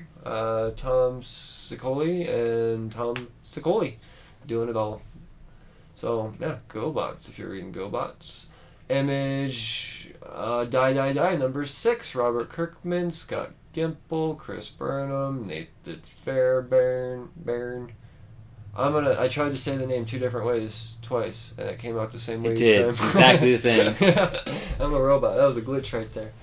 So yeah, I am not reading Die. I hear it's great. There's just so much good stuff on my list. Mm-hmm. But with it being such a light week, I might just actually jump in. Actually, as a matter of fact, I think I'm going to give it a try. Maneaters #4, Chelsea Kane, Kate, oh good lord, Nimzik.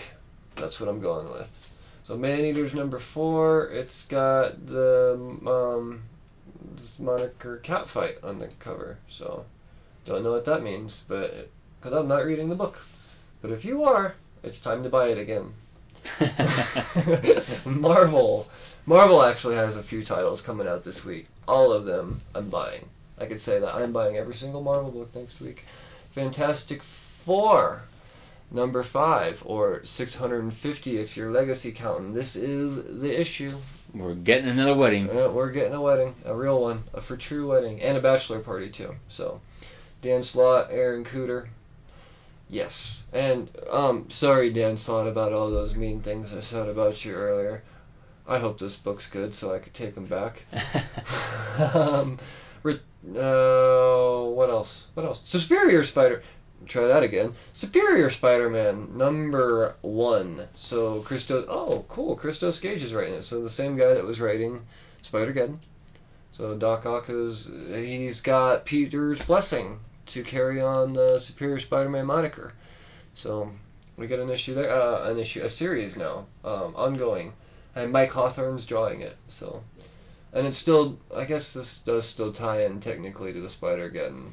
It'll probably be like the new Miles Morales, though. It'll probably just be afterwards in its own story. Yeah, we shall see. There's a lot of variants coming out for this. There is. Uncanny X-Men number...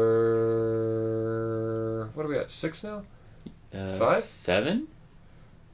7. There it is. I was reading volume 5. I'm like, that's not right.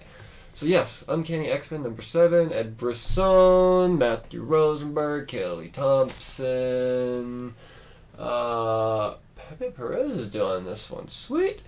Right on. So excited about that. More on the world of the X universe. We have X-Force #1. Oh fuck, Ed Brisson's writing X-Force. Dylan Burnett's drawing it. Yeah, another #1 I'm jumping on. So this is the week of #1s. What do we got? Fucking X-Force, Superior, and I think there was one more, maybe not. But yeah. I think you're missing Marvel Avengers Action. Oh yeah, for the kids. I think that's IDW. It is. Yeah, that's IDW. Yeah, so it's a week. Small week. Yeah. Boom Studios isn't taking the week off. Colin Bunn. Good lord, I'm sorry. Is writing Bone Parish with Jonas Scharf drawing it. So that's what we got for next week. So be prepared for a light week of overviews, but it will be our year-end in review episode. So we'll be talking about all of our favorite things, comic books, throughout the year. We would like to remind you to hit us up on Twitter at Cheers2Comics. That is at Cheers2Comics, all one word. It is. Ask us stuff. Tell us stuff. If you are a creator yourself and you would like to reach out to us, feel free to do so. Yeah, let us know that we should be reading your work. Yes. What else? Facebook. We're on Facebook. That's still a thing. People still Facebook. Not on there as often. More on the Twitter, but yeah, we post stuff on there. More pictures and stuff like that. I think the most important thing would be Patreon. At this point, I really want to push this. Get on Patreon. We incentivize it. $1 a month isn't much, but it's enough to make us $1 a month. Math. Get excited. There's different tiers at $3 a month. We have drawings and stuff like that. We'll send out picks of the week, comic books, toys, posters. It could be anything, who knows. It's comic book related though. So join, support via Patreon. We also have exclusive content too that you can only pay for as a patron. Or get as a paid patron, as I mean to say. So, I don't think there's anything else to plug. Is that it? That's all I have to say. Alright, man. Everybody have a Merry Christmas and geek responsibly. Yeah, Merry Christmas and whatever else you celebrate, fucking do that too. Cheers. Cheers.